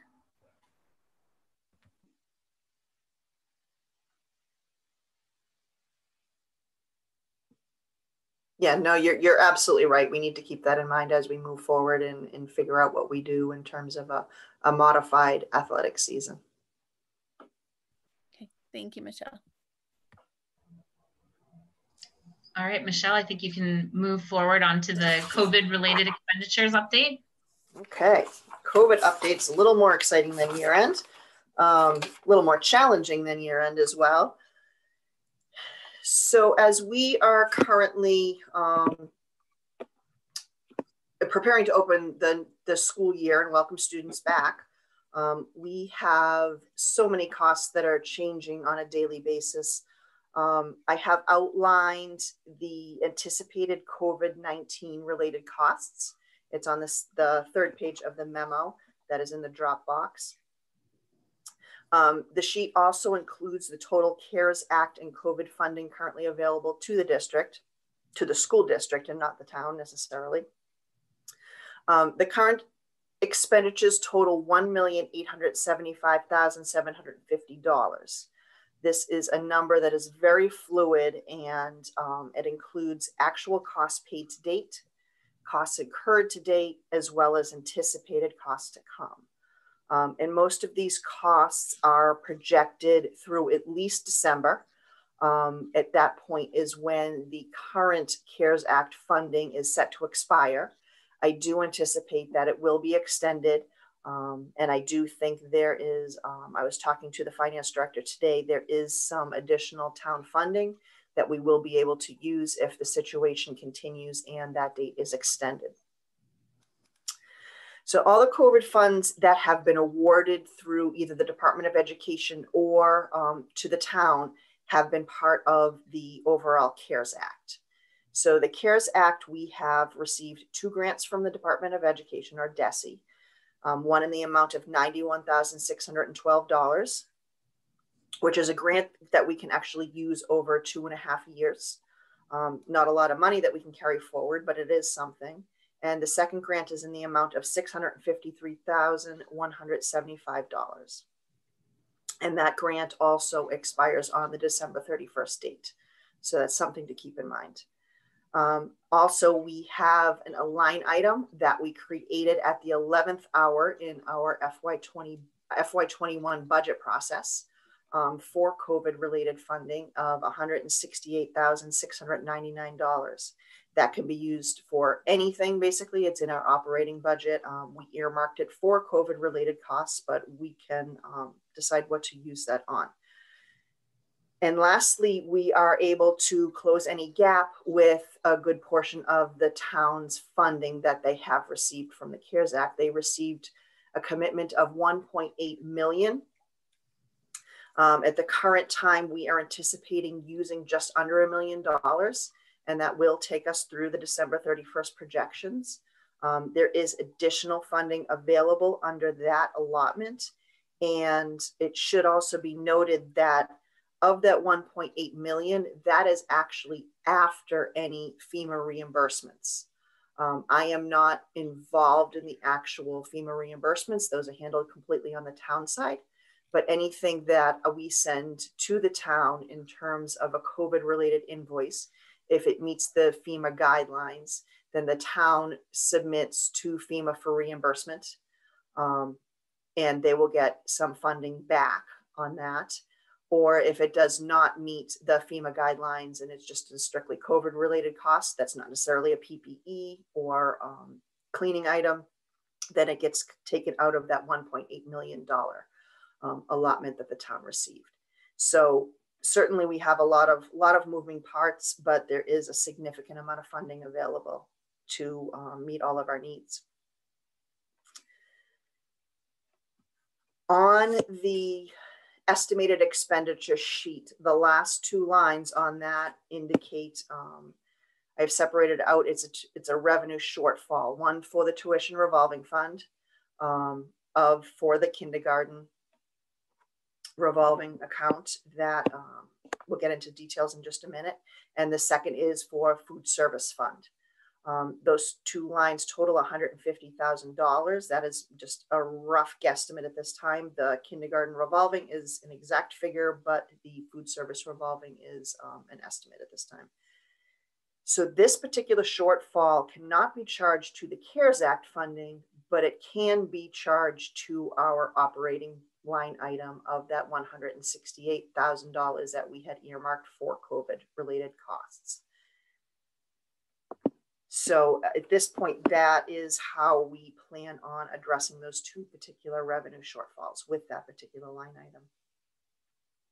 So to dive into the kindergarten revolving fund, we touched upon that at the FY20 closeout memo. There's a chart on the second page of this memo.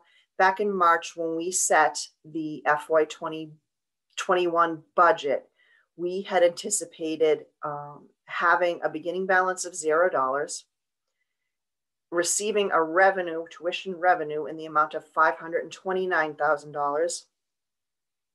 We had budgeted teaching and paraprofessional salaries totaling $423,000 coming from those funds.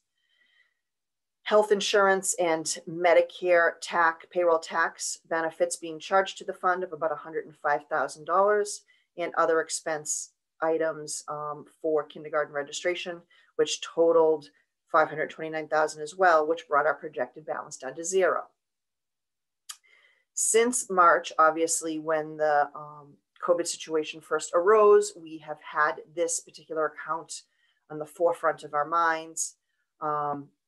Even at the end of June, when we were finalizing the budget, we knew that any additional savings in the salary line items would have to be focused and applied here. So as of the current time, we were able to carry forward a balance of the $166,926. We are anticipating a revenue of $45,000. That is for the enrolled preschool tuitions that have not been withdrawn from the program, that are still planning on continuing to attend. So that will give us total funding in the amount of $211,926. So to use that line item, that funding source, we are planning on charging salaries of $179,062, benefits of $24,308, and the same other expense for registration items. So this will leave us a projected balance, year-end balance of just over $7,500 in the revolving tuition account for kindergarten and preschool. We were able to shift $243,938 to the operating budget for the existing salaries. To date, we've been able to absorb 175,000 of that 243. That leaves us with a balance of $68,350 that we have not yet been able to absorb within the salary budget. This is the amount that I am recommending at the current time, that we earmark a portion of those COVID funds within the operating budget. I do believe that the situation will actually improve. We will have additional salary budget savings. It seems to be a moving target, but every single day it seems to be getting better and better. Unfortunately, it's due to a large number of staff turnovers, a large number of leaves of absences. We are filling the positions, but we're filling them at a much lower cost, which is a great thing. Especially if it's a temporary thing, and this is also a temporary situation. So 2 temporary situations will wash each other out, and we're not making permanent changes, which is a great thing. So at this time, I do expect that we will be using the 68,000 from that COVID line. That leaves the rest of the line essentially for to address any shortfall in the food service line. As I did mention, we are reducing staff or furloughing some of our cafeteria staff. We have asked for volunteers to be furloughed, which will qualify them for unemployment, as well as will enable them to maintain their health insurance benefits if they had qualified for that. This will be a cost reduction to that fund. In addition, we are reducing some hours in other cafeteria workers. So we are working through those numbers just as we speak right now. And once we have a better projection on that, we will report that out. And also the USDA did announce earlier this week, or maybe it was late last week, that free meals will continue for all students through December 31st. So this also means that we will not be collecting fees for lunches or for breakfasts. Those meals will be provided free of charge to any student who wishes to receive them. So that will certainly be a continual revenue source for us as long as the students are requesting the meals. So we are also trying to think outside of the box of other ways to increase participation, maybe in terms of staff, or in terms of putting together maybe some goodie packages that a parent can order to have delivered to in staff appreciation. So we're trying to think outside of the box about how to increase our revenue, because our actual meal revenue will be limited with the USDA free meals for all. So, but we will be working through those figures, and I hope, within the next couple of weeks, we'll be able to report out what we are projecting in terms of the school lunch revolving fund for that. And just lastly, on the last page of that memo, I indicated a description of each category, or how I categorized each of the COVID costs, whether it's cleaning supplies, a facilities cost at HVAC, or air quality costs, PPE, technology, signage, storage trailers, etc. And it totals that 1,875,000 that I referred to before. And that just gives you an indication of what we are anticipating for total expenditures. And I did note that this is through December 31st, but we will have some additional funding available if the government extends that deadline and the town does not incur any additional costs, which they're not expecting to at this time. Any questions? Michelle, can you just clarify that last piece? Do you expect just that the date will extend, or that there will actually be additional funds as well? At this time, I am pretty confident that the date will definitely extend. I do not know if there will be additional funding, but I think if, knowing that we're not going to have a vaccine, I read just today that most people are not, or the CDC is not anticipating that most people will not be vaccinated until next summer. I think that the current situation is going to go on through, pretty much the end of the school year. So I'm hoping that the date is extended through the end of the school year, as well as hopefully some additional funding will be coming to us. But a lot of these costs that we have incurred are one-time costs. Some of them are ongoing costs and will depend how long we are actually in session with students in our schools. Thank you. Michelle, one quick question. The USDA piece that you were talking about, I know one of the ideas on making up some revenue had been to be able to offer lunches to go home with students who may not be interested in the kind of prepackaged one, but some other types of lunches. Does that limit that ability? I'm not sure, to be honest. That's the first I'm hearing about it, but maybe that was an idea that got floated and taken off. To say, it didn't make it to me just yet, but that's something to look into. Definitely, I'm not sure if that's a possibility. It may be. Thanks. So you noted these. Your write-up was to carry us through December 31st, but was the portion pertaining to kindergarten tuition only through December 31st, or was that encumbering for the full year? Kindergarten tuition was actually the full year. Okay.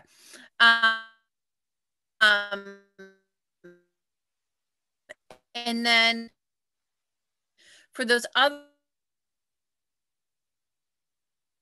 expenses, we're looking at roughly a third of the school year. We're taking a little more than half the schools. We're going to take a large chunk, and they've been very supportive. But is it realistic to think that we're looking at a third of the year of our COVID expenses, and if we stay in the school for the full year, that we'll have enough? I mean, I know you said some of these were one time, but yeah, I mean, most of our technology costs are just one-time costs. We have ordered a significant amount of hardware, totaling over $400,000. Our software is also one-time costs, as it covers the entire year. Technology services that I have anticipated is to basically get our hardware up and running. So really the operational costs are going to be cleaning services, temporary cleaning services, and any additional PPE that we need. We have ordered a good chunk, probably to take us through between 4 to 5 months. We had to order an astronomical amount based on DESE guidelines. We certainly do not think we're going to utilize the amount they estimated in a month's time. So honestly, I think that the amount we have on hand could take us through half of the year. With that being said, the signage is a one-time cost. The student desks were a one-time cost. The student services will be a front-end heavy loaded cost as we bring these students back into school. So I think a lot of these, and obviously, and not just go off on a tangent, but the HVAC assessment, that is a one-time cost for right now as well. So I think a lot of these one-time costs will go away, but the primary continual cost will be the temporary custodial staffing that we're bringing in. And the revolving, the shortfalls of the revolving fund for the food service? Correct. Yes. Okay. So that could potentially be anywhere from like another 800 to maybe $1 million, those continuing costs. And do we have a rough estimate of, I know we'll have to pay a portion of the unemployment of the people that are furloughed. Is that in these numbers at all? It is not currently in these numbers because the amount that we're going to be responsible for is going to be probably pretty minimal. And in addition, they will qualify for any federal add-on that is voted. I know currently there was a additional amount voted through or approved through the end of August. There is an expected additional amount, hopefully, that will be coming that will be provided to these employees, but will not be charged to us. So we do not think it's going to be that large. But we also can use the CARES Act to pay for the unemployment costs. It is an allowable cost. Oh, excellent. So that wouldn't count as loss of revenue. Correct. Okay, good. So you're confident that if we go through the end of the school year, we can find that possible 800,000 to $1 million? I think so, between what the town has available, the FEMA funding that they're going to get back to basically bring their 1.8 million to a higher number. And we are obviously the largest user of that 1.8 million. And they have pretty much committed to saving every opportunity they can in the CARES Act to make sure that all of our needs are met. So I am confident in that. And honestly, given the current school year, it's not going to be operations as normal. So I do expect some savings, whether it be transportation, sped tuitions. A lot of our special ed programs are actually operating in a remote situation now from our out of district schools. So there's going to be some transportation savings there. So there's a lot of moving parts right now that we have our eyes on, that we're not quite yet certain, but I'm confident that we will be able to make this work. Okay. I am not concerned. That's really good to hear about the outplacement transportation, because that's such a huge driver. I was concerned where you can transport fewer people in a vehicle, that actually was going to go skyrocketing. But you're saying we're going to recoup some savings there. So that's really huge. It could. I mean, the students that we are transporting, those costs may skyrocket, but we also have some situations where we no longer need to transport a student. So, okay. So there's a lot of moving parts that we're trying to keep track of right now, but without us actually being in session yet, and without some of these schools not yet being in session, it's really a guessing game. David, thank you, Michelle. Your numbers are always so easy to kind of understand and go through. Thank you so much for the way you break it down and present. No problem. You're welcome. David, did you have a question? I did, Michelle. Clearly the two biggest expenses on this, other than cleaning, I guess we could say, is custodial temporary staffing and the technology for hardware. Could you just, are these assumptions that this can, the first thing I guess is, I'm sort of always a little bit more glass half full that things will get better, but these assumptions and what you've encumbered are for expenses for the entire year. But also, could you just also talk about the custodial temporary staffing and the technology hardware that we're spending $400,000 on? The technology hardware that we have spent just over the $400,000, that encompassed ordering 490 Chromebooks for students, and that included ordering 260 iPads. Those are on order. Some of the Chromebooks we have already received. The second shipment, we have been informed that we have our orders in, and we should receive those probably within the next month. Our iPads, I believe we have received those. If not, they are coming very shortly. So those are certainly one-time costs. We did anticipate acquiring some hardware this year, but nowhere near those amounts. So certainly the CARES Act has benefited us in this regard, where we got a large number of hardware devices that we initially did not anticipate before this whole remote learning situation came about. And those devices will go to students in need that don't necessarily have them? Correct. Okay. Yes, we have committed to providing devices to any student who needs a device in order for a remote learning situation. Absolutely. Or if we're in a hybrid situation, that might be technology that can be used in both instances, in the school as well as at home. Correct. Yes. Okay. Yep. Right. So obviously that cost will not be reoccurring whatsoever, because we have that large influx of the technology. The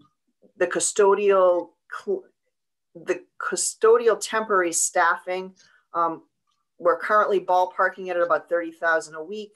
We have an RFP or an IFB information for bids, or invitation for bids, I'm sorry, out currently on the streets. We will have bids due on September 14th. At that time, we will have an indication of what the actual rates will be. We're anticipating bringing in additional custodial staff of about 30 people per week, pretty much on a daily full-time basis. Yeah. Currently, we do have a number of vacancies. They're temporary vacancies in our custodial staff. We have 2 people currently out on workers' comp. We have another one out just on extended sick leave, and I believe we have another position not yet filled. So right now we are down 4 custodians on a regular basis. That's certainly that's hurting us, but the custodians that are on extended leave are no longer being paid. So that does result in some staff savings as well. And that has not been added into our salary budget. Right, but it's about anticipated expenses to keep the schools clean. Exactly. And exactly. having this temporary staff come in. Right. Yeah. Okay. So really that's the only ongoing cost that I see besides the cleaning supplies, but we really hit the cleaning supply ordering hard because we were afraid that the products just would not be available. The amount of hand sanitizer we have on hand, the amount of disinfecting wipes we have on hand is just astronomical.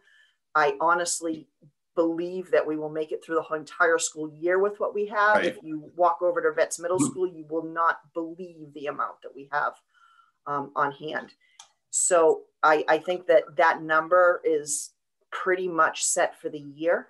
Okay. I don't expect that to be increasing too much either. So really the one piece that will be ongoing is the custodial staffing. All right.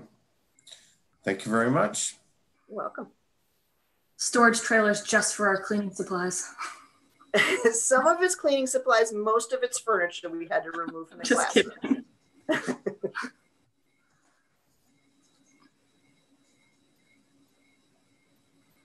Michelle, do you anticipate any savings? You know, in the spring we had voted to carry over a certain percentage of the coaching stipends that were out. So if we do any piece of sports, there's going to be stipends paid out. But if for whatever reason we can't pull off a season, do those percentages carry through, or would we revote them, or are there going to be any anticipated savings or expenditures with that?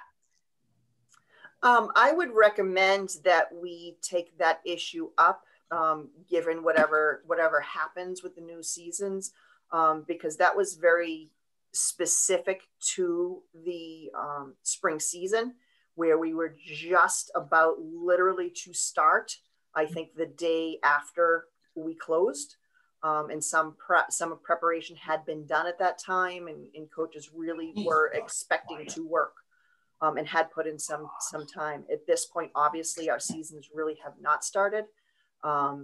So we certainly should take that issue up for discussion, you know, going forward with whatever happens, whether we have pretty much a full season or we have a half a season, or we barely have any of a season, but I think we should take that up. But yes, we have an amount, you know, 50% of the coaching salary is budgeted in the operating budget. The other 50% is slated to come from user fees. So certainly if the coaching salaries were reduced to just 50% and we did have some user revenue, we would see some savings. In addition, obviously the athletic transportation issue is unknown.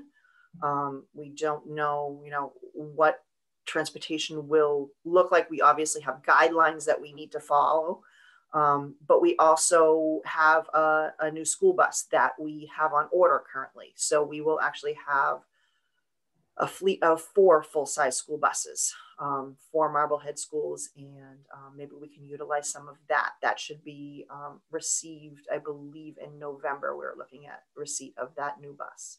At this time, we are also possibly looking at leasing 2 additional special ed vans that we had anticipated for this budget. We honestly have not had a moment to put out bid specs for those.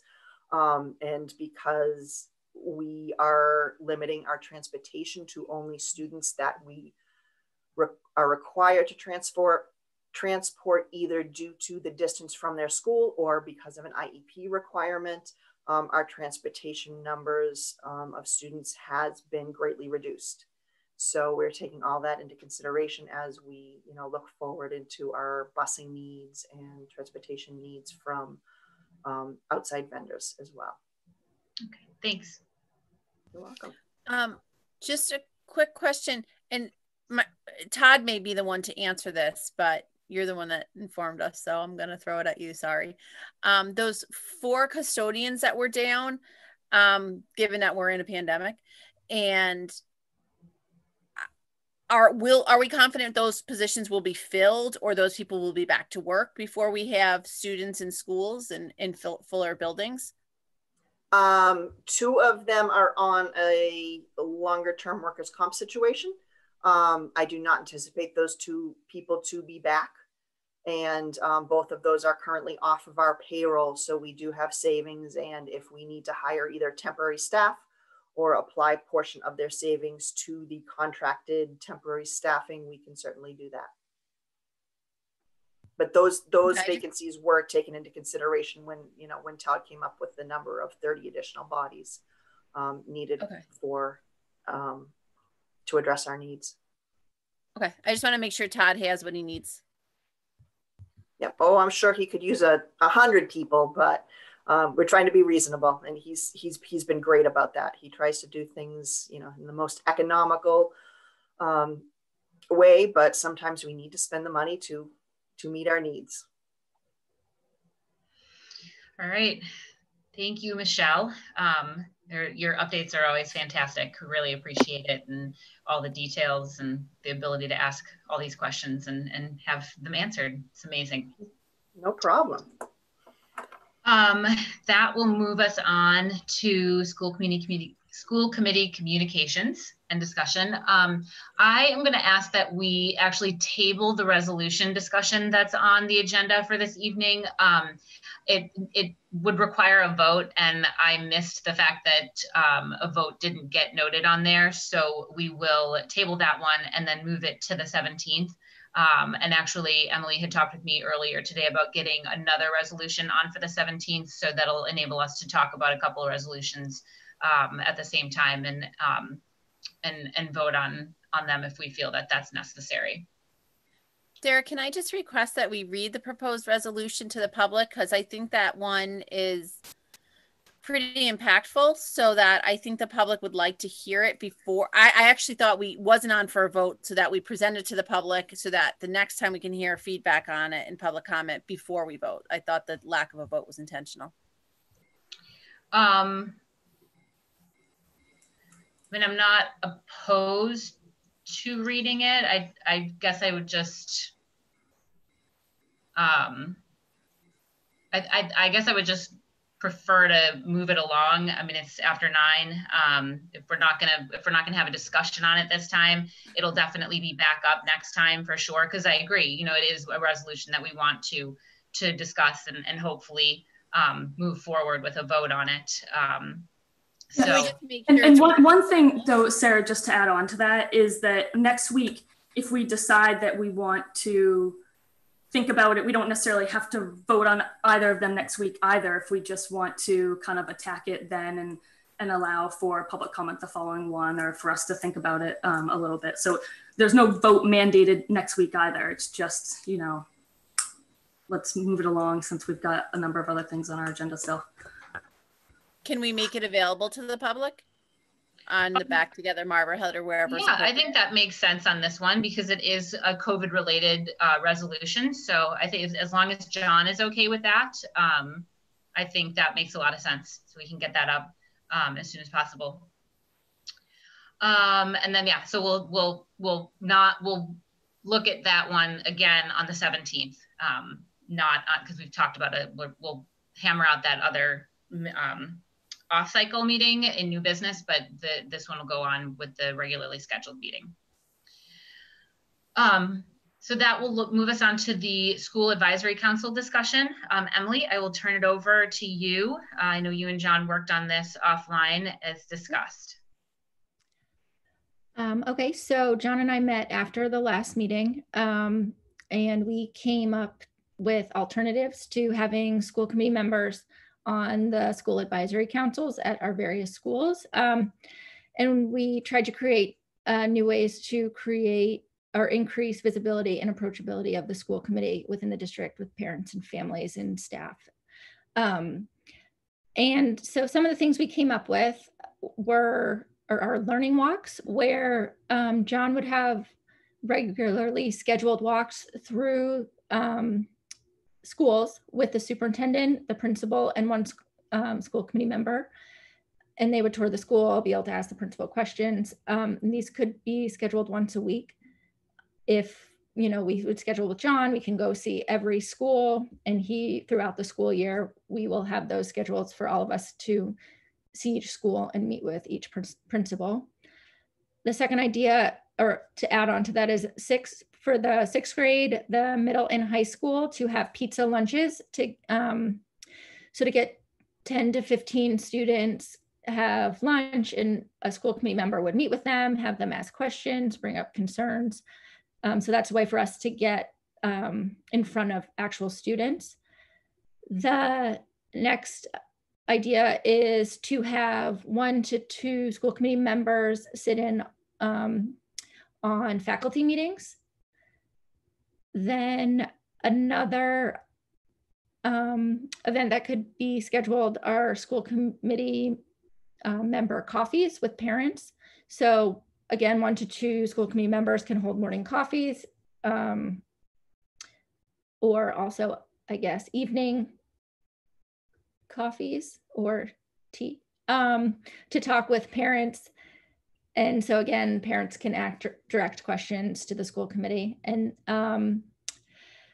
the next thing is to have the school principals present at our school committee meeting. So each meeting, a principal would present just a short school-related update, 10 to 15 minutes long, to just tell us what's going on in the schools. And then the last thing is to have a school committee member attend the central council meetings, which are the meetings of the presidents of the PTOs and PCOs in the district. And so that's a way for the school committee to see another aspect of the district and what's going on. And then with all of these people, the school committee members could have the option to report back to us to see what they've learned, if things came up, and then we can talk about it. So those are some of the options that we came up with in our meeting. And I thought they were great ideas to really get us out there and get us talking with people and learning and meeting everybody. So I guess we can talk about it. I don't know how people want to. Yeah, absolutely. We can definitely open this up. How they feel about it. Yeah, I like all of those ideas. They're really good ideas, and I think interestingly, they might put us into the community and into the schools in a more effective and impactful way than maybe even the SACs have had in the past. I love the pizza lunch idea. I'm down for that. No, I'm assuming a lot of these will be after the COVID piece is kind of behind us. For instance, the pizza lunch in the touring of the schools, because we won't want to be doing any of this and putting people more at risk. Exactly. Okay. Yeah. So that, I mean, a lot of these are like a year out. I personally really like the way we've done the SACs. I felt like it's extremely collaborative. It makes the school committee members part of an equal team with, our community members, our teachers, our administrators.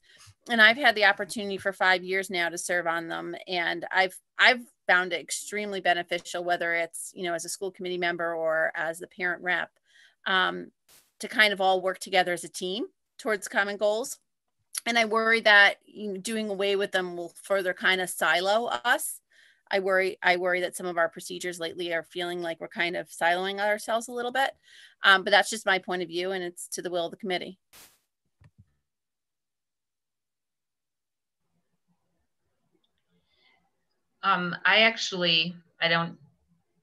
I don't know how, if we, I think if we did away with the SACs, I could see that would be siloing ourselves completely. But I think if we opt for a different way of interacting with the public and the schools and the principals, I don't know. I actually think, again, I think that these are more effective ways, quite frankly, than the SACs. I certainly have enjoyed my time on the SACs, but I always felt a bit like an observer. And I don't know, I guess that just is sort of, I always feel that there needs to be some, I don't know, is there some mindfulness around how, when a school committee member walks into a situation, that they're there with their school committee cap.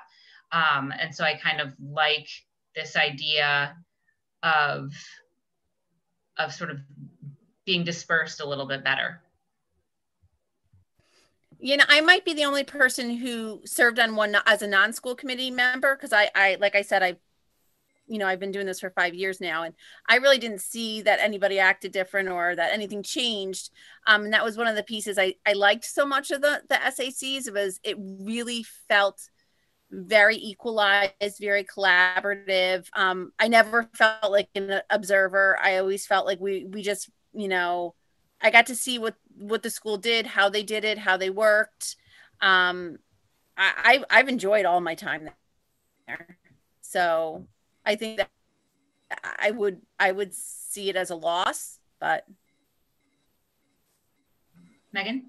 So I know I say this every time it comes up.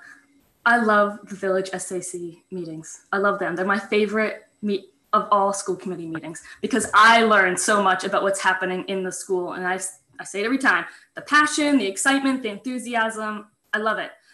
That said, I'm not sure how much value I add to their process. So my question would really be, what do the principals want us to do for the SACs?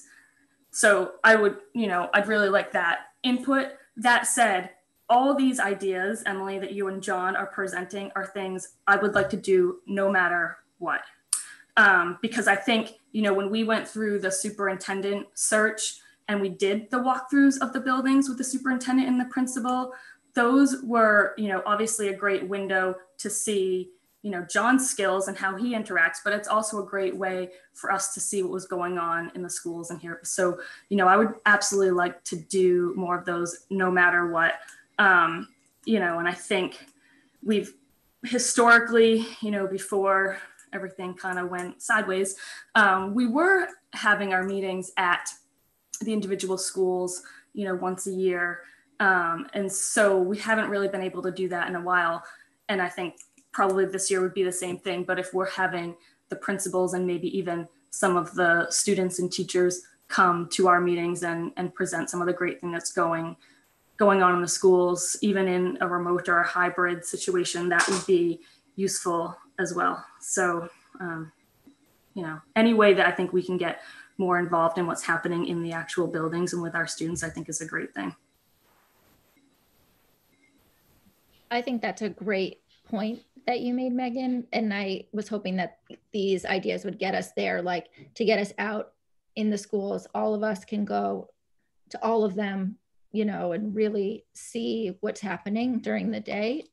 And I think that's so important that we all get to have that opportunity to go and actually meet with everybody and see. Because when I went to the central council meetings, when I was the PTO president, hearing what every other school was doing, it's like you felt more connected to everybody in the district instead of your own school that you were so invested in, and hearing what everyone else, their events and just everything that goes on. There's so much more. So I think it's great for all of us to really go see what's happening in our schools. And I actually wonder how much of this we could pull off realistically this year. You know, like the lunches with students, obviously it would be probably ill-advised to meet in person with the students, but there were plenty of times last spring when you know, I would hop on at Tower for a lunch with students, and you know, one grade would be getting together and teachers would be there and students would be there, and we'd chit chat, and sometimes the conversation would be serious and sometimes it would be silly, and it was a nice way to just kind of encourage community. So I actually think something like that, and possibly the coffees, and even you know, I would assume that the central council things would be on Zoom. That some of these, it might be an interesting year to actually look at this, because the SAC meetings might be different. I know certainly when COVID knocked everything off kilter last spring, the SAC meetings didn't happen quite as often. So I wonder if this might be a nice test run for this in an odd year anyway. That's a good point.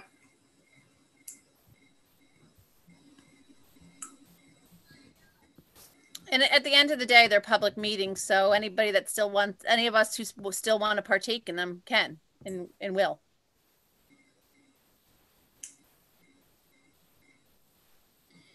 So we don't have a vote on this one either.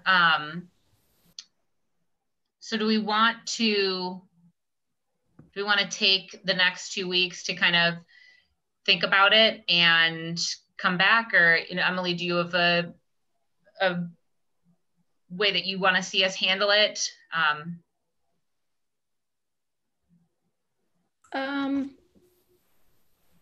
I think the faster, or as soon as we can get our decision made, because if we do want to get some of these things happening in this first part of the school year, you know, we have to schedule all of that. So well, I think we should probably move forward. I mean, I don't see them as mutually exclusive. Many of your ideas, even if we keep SACs as they were, are good, can be implemented. I actually don't see them having any bearing whatsoever on SACs.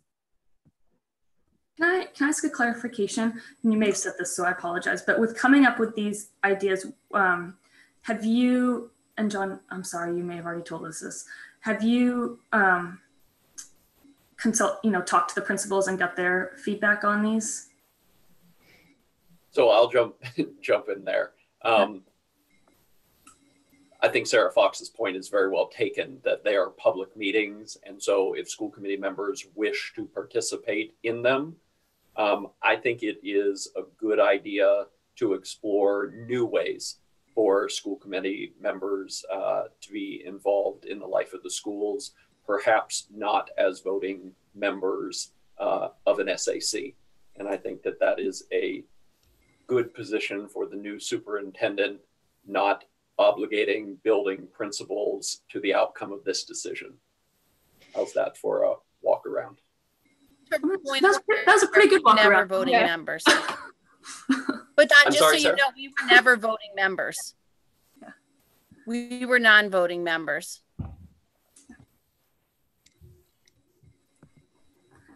Well, I'm good with getting some of these, going personally.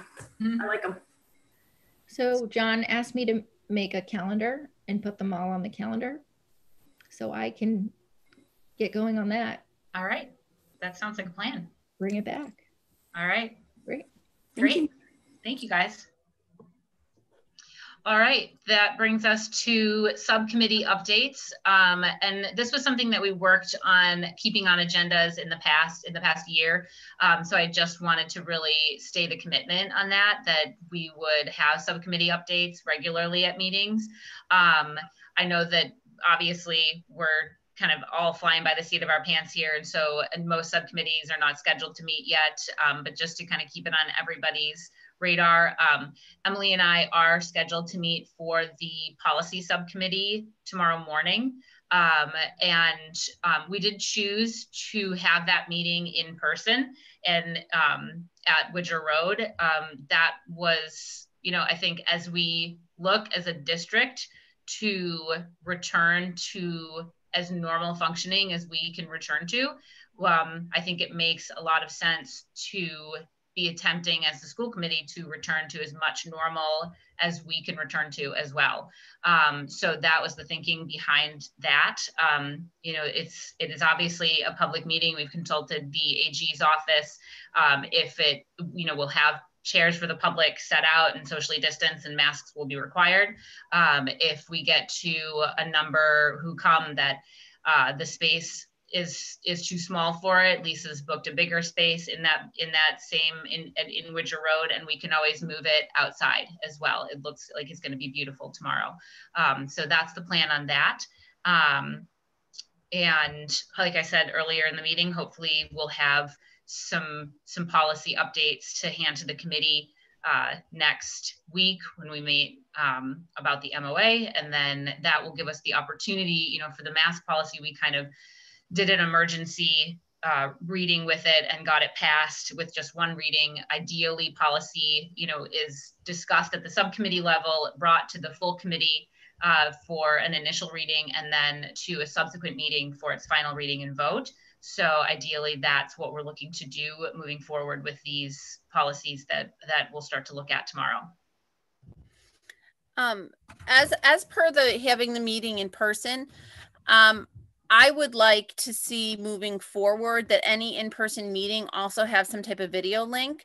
My understanding is we're the only community, and actually not even community, we're the only board in the entire North Shore area hosting in-person meetings, particularly indoors. So I feel like there's this idea in the community where it's not as accessible, it being a pandemic and all, that we, in order for this idea of collaboration with the community and transparency, that I would like to see us always offer a video option as well, so that the community can you know, Zoom in or YouTube in or whatever it is that they do, and be part of these meetings. I think the idea that we're constantly going to be hopping from room to room or possibly outside and crossing our fingers that the weather's okay moving forward isn't the best plan. And also, I think for, you know, the argument being made that we're moving towards putting students in school in a public meeting are two completely different beasts. It's like comparing an apple to a Cadillac in my mind. Bringing students in school, we're meticulously organized. We know what students are coming, when they're coming, where they're going, where they've been. We can contact trace. We have seating charts. It's very organized, very meticulous. We can plan for safety. A public meeting by its nature, very nature, is you cannot limit or dictate who comes and from where. So if there is a need for contact tracing, I don't know that we've established a protocol for that. And I'm concerned with having in-person meetings without a protocol for contact tracing. If there is a positive, how do we trace who was in that room, where they sat, this and that? I don't feel our protocols are there yet to safely do it. And because we can't control who comes to a public meeting, it's an entirely different beast. So I can understand completely the idea that we don't want the public saying, you know, well, you're Zooming still, but you're putting kids in buildings. They're entirely different beasts. You can control one who comes and goes, and the other one we have zero control and follow through on as far as contact tracing. So I think, you know, that's a well taken point. And certainly as we move as a committee to meet mostly in person as the school committee members, those meetings would absolutely have a Zoom component for public participation, as well as public viewing, hopefully on multiple platforms. And I think, you know, I just, as wonderful as Zoom is to be a stand-in for these types of things, that it's allowed us to do business, it's allowing us to run classes and be effective and move society forward. It certainly is not as easy to use as in-person meetings. And I just really don't want to see us struggle to get business done while we kind of trip over ourselves to run Zoom meetings as well, while we're also running in person, because it's not the easiest thing to do as you're trying to participate in a meeting and control a weight room and manage any kind of Zoom bombing situation that might come up. So I think, for the subcommittees, at least, where we don't tend to get vast amounts of public participation to begin with, for myself, it just made some sense to be able to start to meet in person. I mean, we're not talking about moving 100 people from room to room. I will say the budget meetings, I mean, we've been packed elbow to elbow. I mean, I can tell you, I can remember Paul Baker on many occasions being, right next to me, which it's great that people are involved and want to be there. But the idea that we're going to fit the people that are interested 6 feet apart in these rooms, I don't know. I think the budget one is one that we should, we're going to have to plan for a little bit. I'd like to see much more regularly scheduled budget meetings than maybe we did in the past. And also, we know that we have interest there, so we have to plan accordingly, especially when we're talking about space. That's probably the one where we do get the most interest, and we have to plan accordingly for that. But I will say, I absolutely think our meetings were more effective and efficient when we were in person. And what we're doing there is those are more like working meetings, and we bring everything back to the school committee. So it's not like we're making any decisions in those subcommittee meetings. They're actually, like I said, they're more working, and then we bring them back to the full school committee for discussion, votes, and action to be taken. And those, I do think that we should, still make continue in this form for accessibility, for at least the, short to medium term. The policy one, being on the policy subcommittee for the past 2 years, we've never, I can't say never, maybe once we had some person come, so I think we know the ones that we should expect, greater attendance, and we have to plan accordingly for that. But I don't think it should preclude us from trying to work as effectively as possible. And I do think the in-person ones get us a little bit further along on that. You can still have an in-person meeting. You just would, in my opinion, you would also, have it available to people who aren't in the room or can't be in the room. Part of an open meeting is being accessible, and there are people with health and underlying conditions where we're making it non-accessible to them. It's an accessibility issue too, I think. Yeah, but I think, again, as Megan pointed out, this is a piece where no actual decisions are made that are going to be carried forward to the district. It's all planning, and that it's brought back to the full committee, which there is absolutely a commitment to being continuing to be within Zoom and online in multiple formats. I mean, we're recording this. Everybody has access to Zoom, and it's being streamed live on YouTube. So there's certainly is a dedicated commitment to having people be able to access when decisions are being made. Does anybody else have any plans to put a subcommittee meeting on the books at any point? Or are we still working? David and I have actually started talking about what's going to work schedule-wise, and I do think, like I said, especially for budget, that's probably one where we want to get a more regularly scheduled meeting in place, for our own schedules, but also just so the public's aware, and we can kind of start working with the town on that too. Right. Fantastic. Well, I know Emily and I will have things to report on this policy subcommittee. I think it might be a busier year with that one as we work to bring things forward. David, school building project update. Is there any chance you can share your screen with me? Just briefly. Can I make you, do you have it? Can I give you co-host abilities? Right, if you do that, I guess. And then you can share your screen. Yep. No, it's there, it's there. So can people see that? Here we go. Is this visible? Yep. Okay, and I won't do the whole 5 minutes of the video, but so as I mentioned at the beginning of the meeting, we had the topping off ceremony, and MHTV was nice enough to put together this video. And I'm just gonna do the first minute of the video because I think it's really cool and for people to see, even if they're logging on and have already seen it. But so here we go.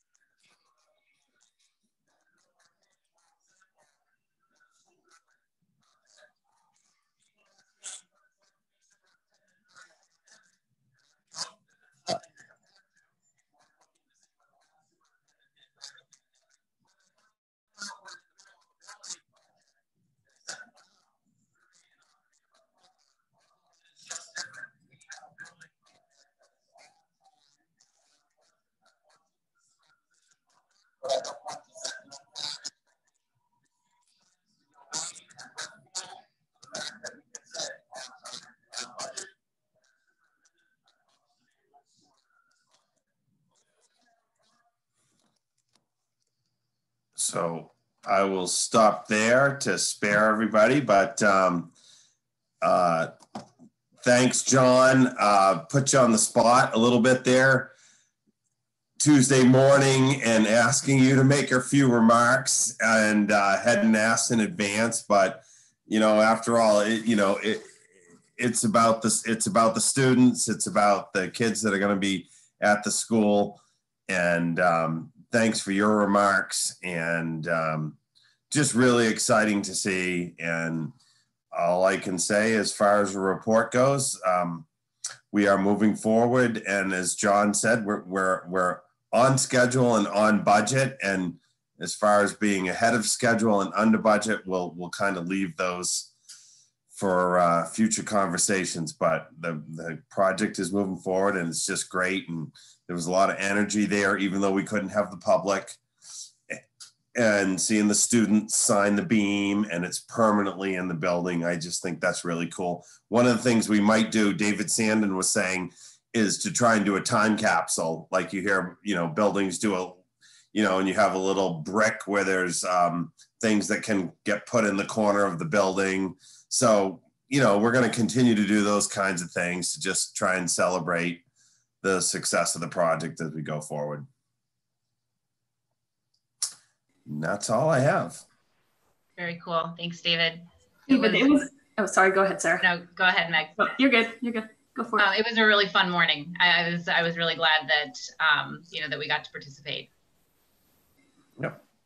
Yeah, it was great, and congratulations and well done, to everyone on the building committee, the partners and vendors that we work with. I just think it's been a great team effort, and this was just one more milestone towards the finished product. Yep. Really, really exciting. Sean and Dawn are there, and the teachers, and just the overall excitement of what it's going to be like, next year when we cut the ribbon and the students actually go into school. So it's a nice distraction from some of the COVID-19 that we have going on and some so far so good with the project, and they're following all of the rigid guidelines related to it and social distancing, and so hopefully that can continue and we won't have any related delays. But yeah, just a great day. So thanks for everybody. Thanks, David. All right, so that moves us to closing business. Obviously, I've mentioned a few times we need to pick a date next week, but I just wanted to give a short update and just kind of talk a little bit about the process in getting us to the MOA. So I just want to point out that the negotiations that have gotten us to this point where we will be voting on an MOA next week have been the very definition of bargaining in good faith. Dr. Buckey has represented the school committee well in every meeting that I have been privy to. And as our superintendent, he's charged with assisting the committee in reaching sound judgments. And in this matter, Dr. Buckey has acted as the communicator of the committee with the union. We are now at a point where we will soon have the opportunity to discuss this as a public body. I ask us all to remember that we are members of a committee and we carry out committee decisions once they are made. That applies to the current MOA we have in place, as well as just the one that we will hope to pass next week. Our authority as individuals is to represent the committee and the schools in a way that promotes interest and support. When negotiations with the union happen in a climate of mutual trust and understanding, that goal is much more easily met. As I've said all along, as we have faced challenges due to COVID, if we can continue to work together, we will succeed. At this point in time, with a superintendent who we can trust, it is in everyone's best interest for us to be aligned with John since we have charged him with meeting with the union. This doesn't mean that we can't ask questions and have a lively discussion when it is time for us to vote on the MOA, and we are tasked with this duty as individual members of the committee. However, we need to remember that none of us should be eroding the process by engaging in any kind of direct dealing with any of the members of the union. This undermines our employees' belief in the union's ability to represent them as they are entitled to by statute, and in our ability to maintain our primary responsibility to the children of the district. It also erodes the credibility of Dr. Buckey as the superintendent, and I know that's not what any of us want to do. Direct dealing can be tempting and is a slippery slope in a small community where we know each other. However, it is always a violation of the law. We can communicate accurate information to employees, but we may not bypass the union and deal directly with employees. We need to remember to refer complaints to administrative chain of command. And if we follow these general guidelines, we'll be certain to end up with an MOA that is collaborative and provides the best possible opportunities for the young people of our community. So at the end of the meeting on, good grief, I don't even remember what day it was. It was the other day. I've lost track of most of my days at this point. It sounded like we had come to a consensus, and that the union felt that if we were, as a school committee, to meet next Wednesday, that they would be ready and have their members have voted on it at that point. So I wanted to put that to the committee at this point to see if Wednesday hopefully works, and then work to find a time on Wednesday that that everyone is available. Not to be a total pain in the butt, but I am away on Wednesday. I'm actually away Sunday through Wednesday. Traveling on Wednesday. Okay, all right. But that I mean, you guys can meet without me if you need to. I don't want to hold up the MOA at all. John, thoughts on that? Yeah, I think Thursday would be fine. Okay. All right, sounds good. So no worries. So Thursday. Now, last week, go ahead, Sarah. Last week, John, John, you had said everything was smooth. You didn't have anything in your, my words are failing me. I'm sorry. Anything that looked like it was going to present a problem. Is that kind of still, you feel everybody's pretty much on the same page? It's just dotting I's, crossing T's. Yes, I have finalized. I think we have finalized with the union. I've sent it off to John Foskett. I would like to schedule a time with each school committee member individually so that I can sit down and go over it with you. I can release that. I think John is getting back to me tomorrow. And so once he has put his thoughts to it, I can share it over the weekend. for school committee to look at, and then the individual meetings will serve two purposes. One, certainly to go over the MOA with me and to ask questions, but two, for me to have time with you to do part of my entry process, which reopening has consumed, and I haven't had the opportunity to do that. So the individual meetings with you would be super helpful if your schedules would permit that. Great, that's a fantastic plan. So Thursday works for everybody. Evenings are definitely better for me. I've ramped up with our doctor's situation again, so days are a little tough. Oh, that's fine, because I actually go back, the kids come back to Tower next week, so my week is a little bit nuttier as well. In testing out John's desire to have a 6:30 meeting, would we be willing to put this one at 6:30 and give it a whirl? John has spoken. I will 30. I'm not committing to this long term. I'm just letting him try it out this one time. I personally make it to 7 by the skin of my teeth, like getting everybody situated. But it's up to everybody. I'll do whatever I need to do. Megan, Emily? Either one is fine with me. There we go. Wrong button. I can do either. Yeah, 6:30. Sarah, would you be able to give it a try? I'm not totally certain that I can pull off a regular 6:30 either, just with how my household functions. But it would be, I would be willing to make an attempt. Yeah, I may be late. I can't guarantee anything. But we'll give John his one 6:30 meeting. His one 6:30, yes. I hope that's not a trade-off that it'll go 4 hours then. Yeah. Well, it's only a few things on the agenda. We'll hope that we can wrap it up relatively quickly. And David, this doesn't cross over on a building committee, right? No, we're not on tap next week. Okay, good. Yeah, we're good to go. Yep, good point. All right, so Thursday, I don't even know, I think that's the 10th, Yes. at 6:30. Okay. Got it. All right, thanks for everybody's flexibility.